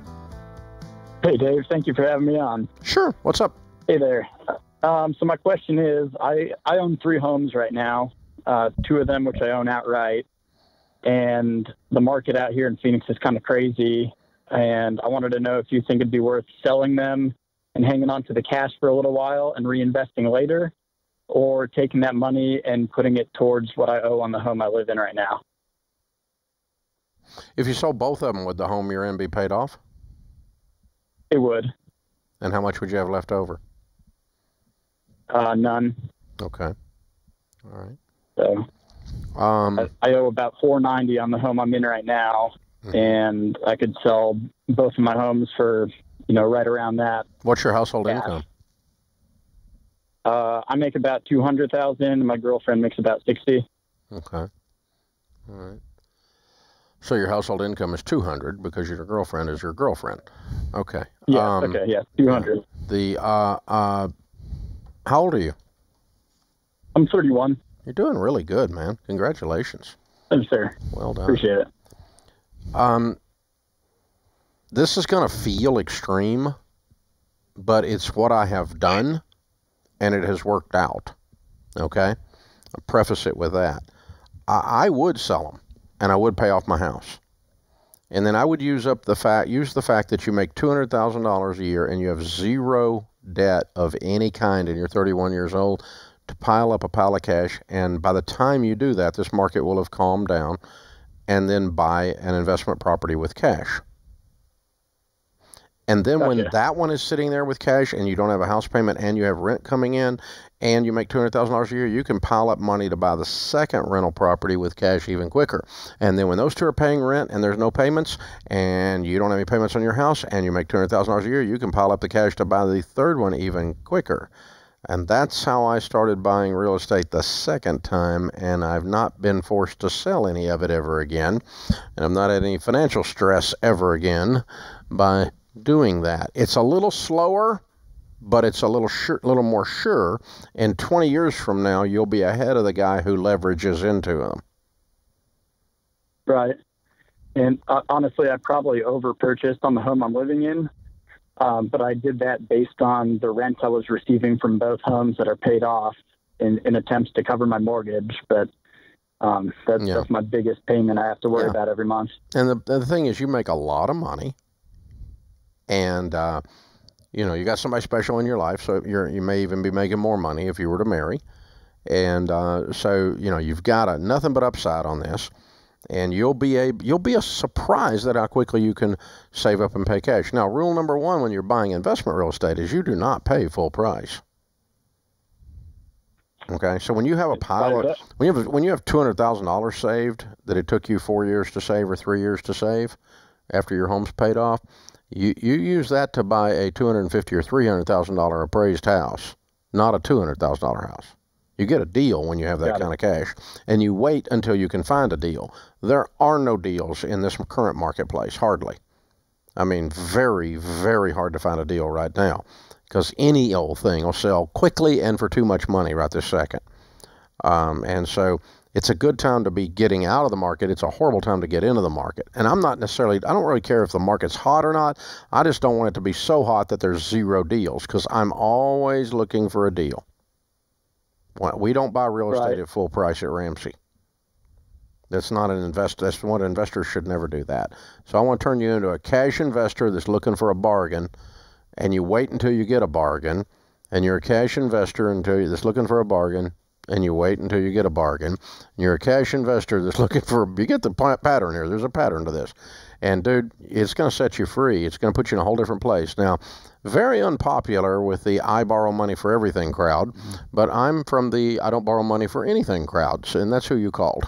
So I think we could do the math, Dave, and let's say, like, we're here in Nashville and people are I don't say overpaying, but the list price is X and they're paying 25 or 50 higher than that.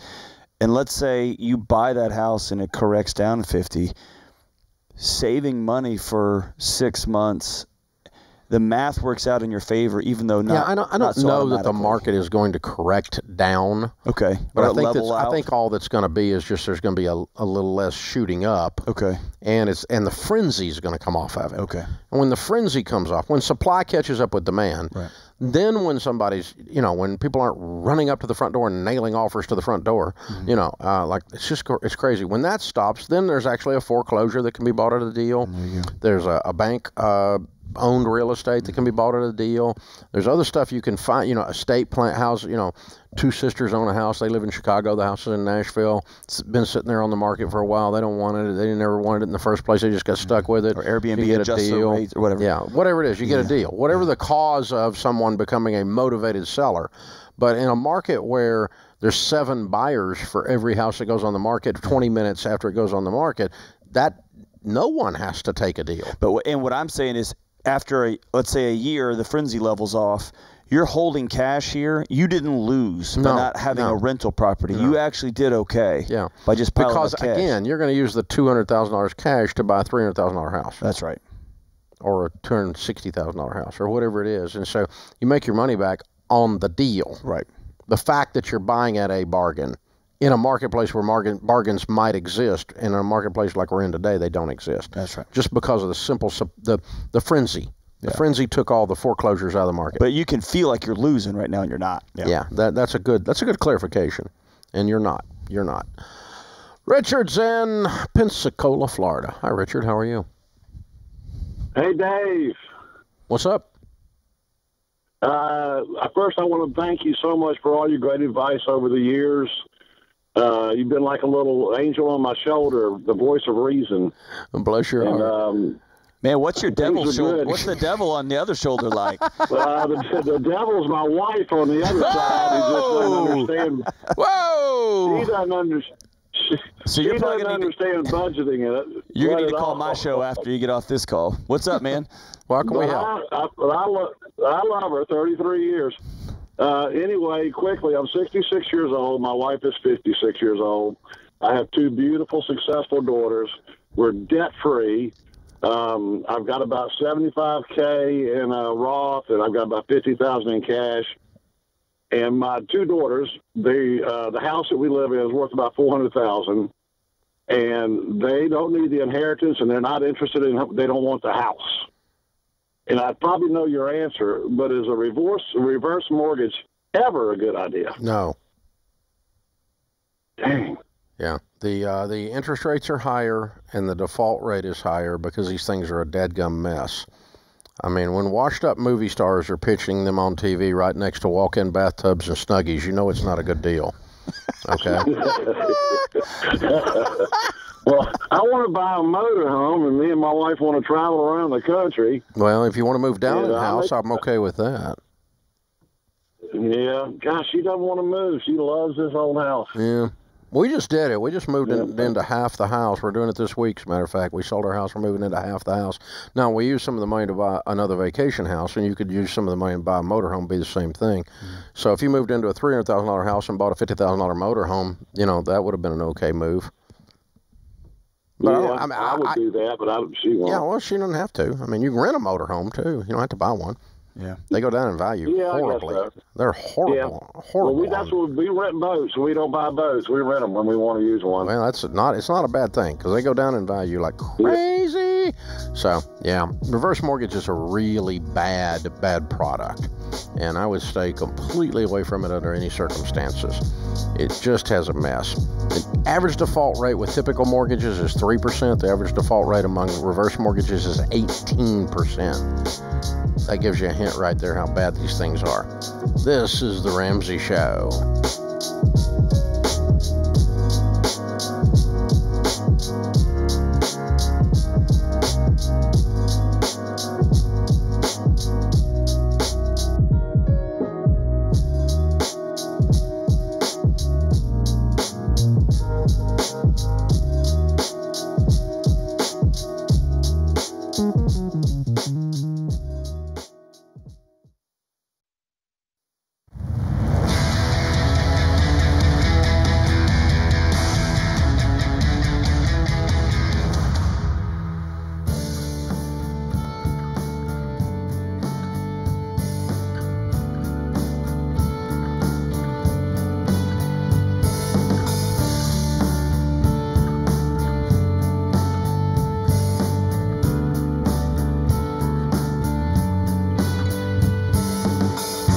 Our scripture of the day, 1 Peter 4:10. Each of you should use whatever gift you have received to serve others as a faithful steward of God's grace in its various forms. Edmund Burke said, nobody made a greater mistake than he who did nothing because he could do only a little. Dr. John Deloney, Ramsey Personality, is my co-host. Open phones at 888-825-5225. Darcy's with us in Houston, Texas. Hey, Darcy, how are you? All right. How you guys doing today? Great. How's it going? Oh, joy. So what's up? How can we help? Well, basically, I just need some guidance, some real guidance. I've done Financial Peace University a very, very long time ago. So, and I tried it, failed it, tried it again, failed it, kept going back and forth, and now I'm back around to it again. I'm now at a position where I'm a disabled vet, and I work full-time, so I'm receiving money. I'm receiving, like, 2 incomes. I'm a single parent. I'm trying to basically just figure out what to do. I have a kid that's going to college in a couple of years, and I have nothing. I have nothing for him, but fortunately, because I was a vet, I still have, he'll be able to go to school in state for free. Why did you fail FPU? You said you took it several times. Why'd you fail it? Because I couldn't, I wasn't working when I couldn't, due to part of the things going on with my disability or whatever, I was unable to work. What is the nature of your disability, honey? It was physical and mental. Okay.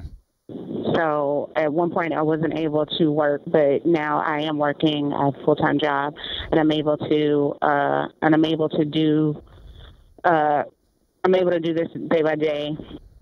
And I also, hopefully, I'm also looking for another job within the system to pay more money. So what do you make off of disability? Disability, it'll be at 40. At 40,000. Mm-hmm. And what do you make on your other job? On my job, after taxes and everything, it'll be 31. I just did that. How many kids have you got? 2. And how old are they? 16, 14. Okay. All right. You did not fail FPU because you lost your job. That's not true. Mm-hmm. You failed FPU because you lost your focus. And that might be true because of some of the mental things you're facing. I don't know. Mm-hmm. Yeah. Or it could be. Or it could be. It was more like me. I was just lazy. I don't know. You got to decide that. I'm not going to put it on you. You got to decide. But thank you for your service, by the way. But you can do Financial Peace University making $40,000 a year, and you didn't stop getting that disability when you lost your job. I wasn't. No. I wasn't making anywhere near that at that time. Gotcha. At nowhere near you that. Were making. You got your disability income, didn't you? Yeah, but that's what I'm talking about. Yeah, no. It wasn't. But it wasn't. But it wasn't that high. It wasn't. Oh, that high. The disability income has been adjusted. Yes, it has. It has increased. How old within are you? This last. Hold on. I lie about that number a lot. So wait a minute. What's the real number? I think I'm 44. So are you? Here's the question that every person's got to ultimately decide. Mm-hmm. You've got a 14-year-old, a 16-year-old, and they're important. They're your why. But also, you have to look in the mirror and decide, I'm ready to change my life. Oh yeah, I'm ready. Like. Then then your past doesn't matter. Yeah. All you can control is tomorrow morning. Mm. That's it. Yeah. And you've had some hard challenges and some ugly challenges. You've seen war. You've seen all kinds of mess. And here you are. And what you get to decide is what tomorrow is going to look like. Are you ready to change your life? Oh yeah, most definitely. Are you certain of it? Oh, most definitely. It's going to have to change the way you talk to yourself, the way you think about yourself, the way you champion yourself in those kids, the way you look at them and say, hey, we got free college in the state. We're gonna run with it, and you can breathe. The way you start saving money, follow the baby steps. It's going to be a totally different way of talking to Darcy. Mm-hmm. Are you ready? Of course, I am. You can't say people like me don't win. Yeah. You can't say that anymore. Because people like you now win because you are different people. Yeah. Yeah. That's what that decision does. Are you ready? I don't trust you yet. I don't either. I am ready. Are you going to count the cost of what it's going to cost? You may have to get new friends. You may have to tell your kids, hey, y'all got to get jobs. You make $71,000 a year now. And you're broke. Well, no. Not now. I have almost 30,000 in the bank right now. And how much debt do you have? Huh? And how much debt do you have? And that I don't know the answer to. Darcy, I just got. How much debt you got? I don't. You know. Really. I what do you owe on that car you bought? Oh, you know what? I don't. I paid off my car already. I don't have any debt on that. Student loans? No student loans. Credit cards? I don't have any credit cards. Medical debt? Medical debt, that's a different story. I have a son that's special needs, and that is from that. And I'm still fighting with the insurance on that one. But other than that, what kind of debt have you got? My house note. Okay. Other than those two things, what have you got? And I had a loan, stupid me. I had a loan, and I'm like at 18 on that, and I'm thinking about just double, because I've been doubling up on my house, because I was like, well, let me go ahead, before that loan happened, let me double up on my house or whatever, and that's what I've been doing. So, Darcy, listen. Mm-hmm. You're creating chaos, and what you need is peace. You're trying to double up over here, not pay over there, call insurance company over here, then triple up over here and go back and not pay that. And it just creates this chaos, this frenzy. And what Dave's trying to give you is peace. Yeah, so here's what we're going to do. You hold on. Kelly's going to pick up. I'm going to sign you up for a fresh class of Financial Peace University. I'm going to pay for it as a part of a Ramsey Plus membership. And that's how you access Financial Peace University now. It also includes the Every Dollar Premium app. And Darcy, this time I want you to follow orders like you're in the military. And bring your boys along with you. This time I want you to do everything exactly like we tell you to do it. No variance. I want you to stick with it exactly. Because you never heard me one time, back when you went through FPU, tell you to pay double on your house while you're sitting on a stupid 18% loan. That's so discombobulated, kiddo. And you can do better than this. Even with all the different things you got in your life, even with the different challenges. But you need a very, very clear path and a very clear line, and you don't get off the line. You stay right on the line, 1 foot in front of the other. Follow the recipe exactly, and we'll make some great gumbo. But if you go make up your own stuff, don't expect it to turn out, because that's what happened between the time you left Financial Peace University the first time and now. Is you never once applied the exact recipe. And it would never have you paying extra on your house, would never have you dealing with that.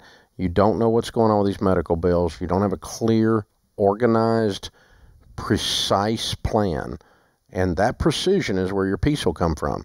It requires some extra work, and you kind of sweat and have a little stress while you're doing it. But the end result is you are now on top of the numbers, managing them. They're not managing you. And you get to choose your heart from this point forward. You want to live in chaos and payment to payment to payment to, or do you want to work really hard for a couple of years and breathe and sleep? Choose your heart. That's the way it works. You can do it, kiddo. Hold on, Kelly will pick up. Good show, John. Dr. John Deloney, James Childs, Kelly in the booth. I'm Dave Ramsey, your host. We'll be back with you before you know it. In the meantime, remember, there's ultimately only one way to financial peace, and that's to walk daily with the Prince of Peace, Christ Jesus. Have a friend or family member that needs a daily dose of Ramsey advice in their life? Let them know about the Ramsey Call of the Day podcast. It's a quick hit of advice about life and money in under 10 minutes. Check out the Ramsey Call of the Day podcast wherever you listen to podcasts.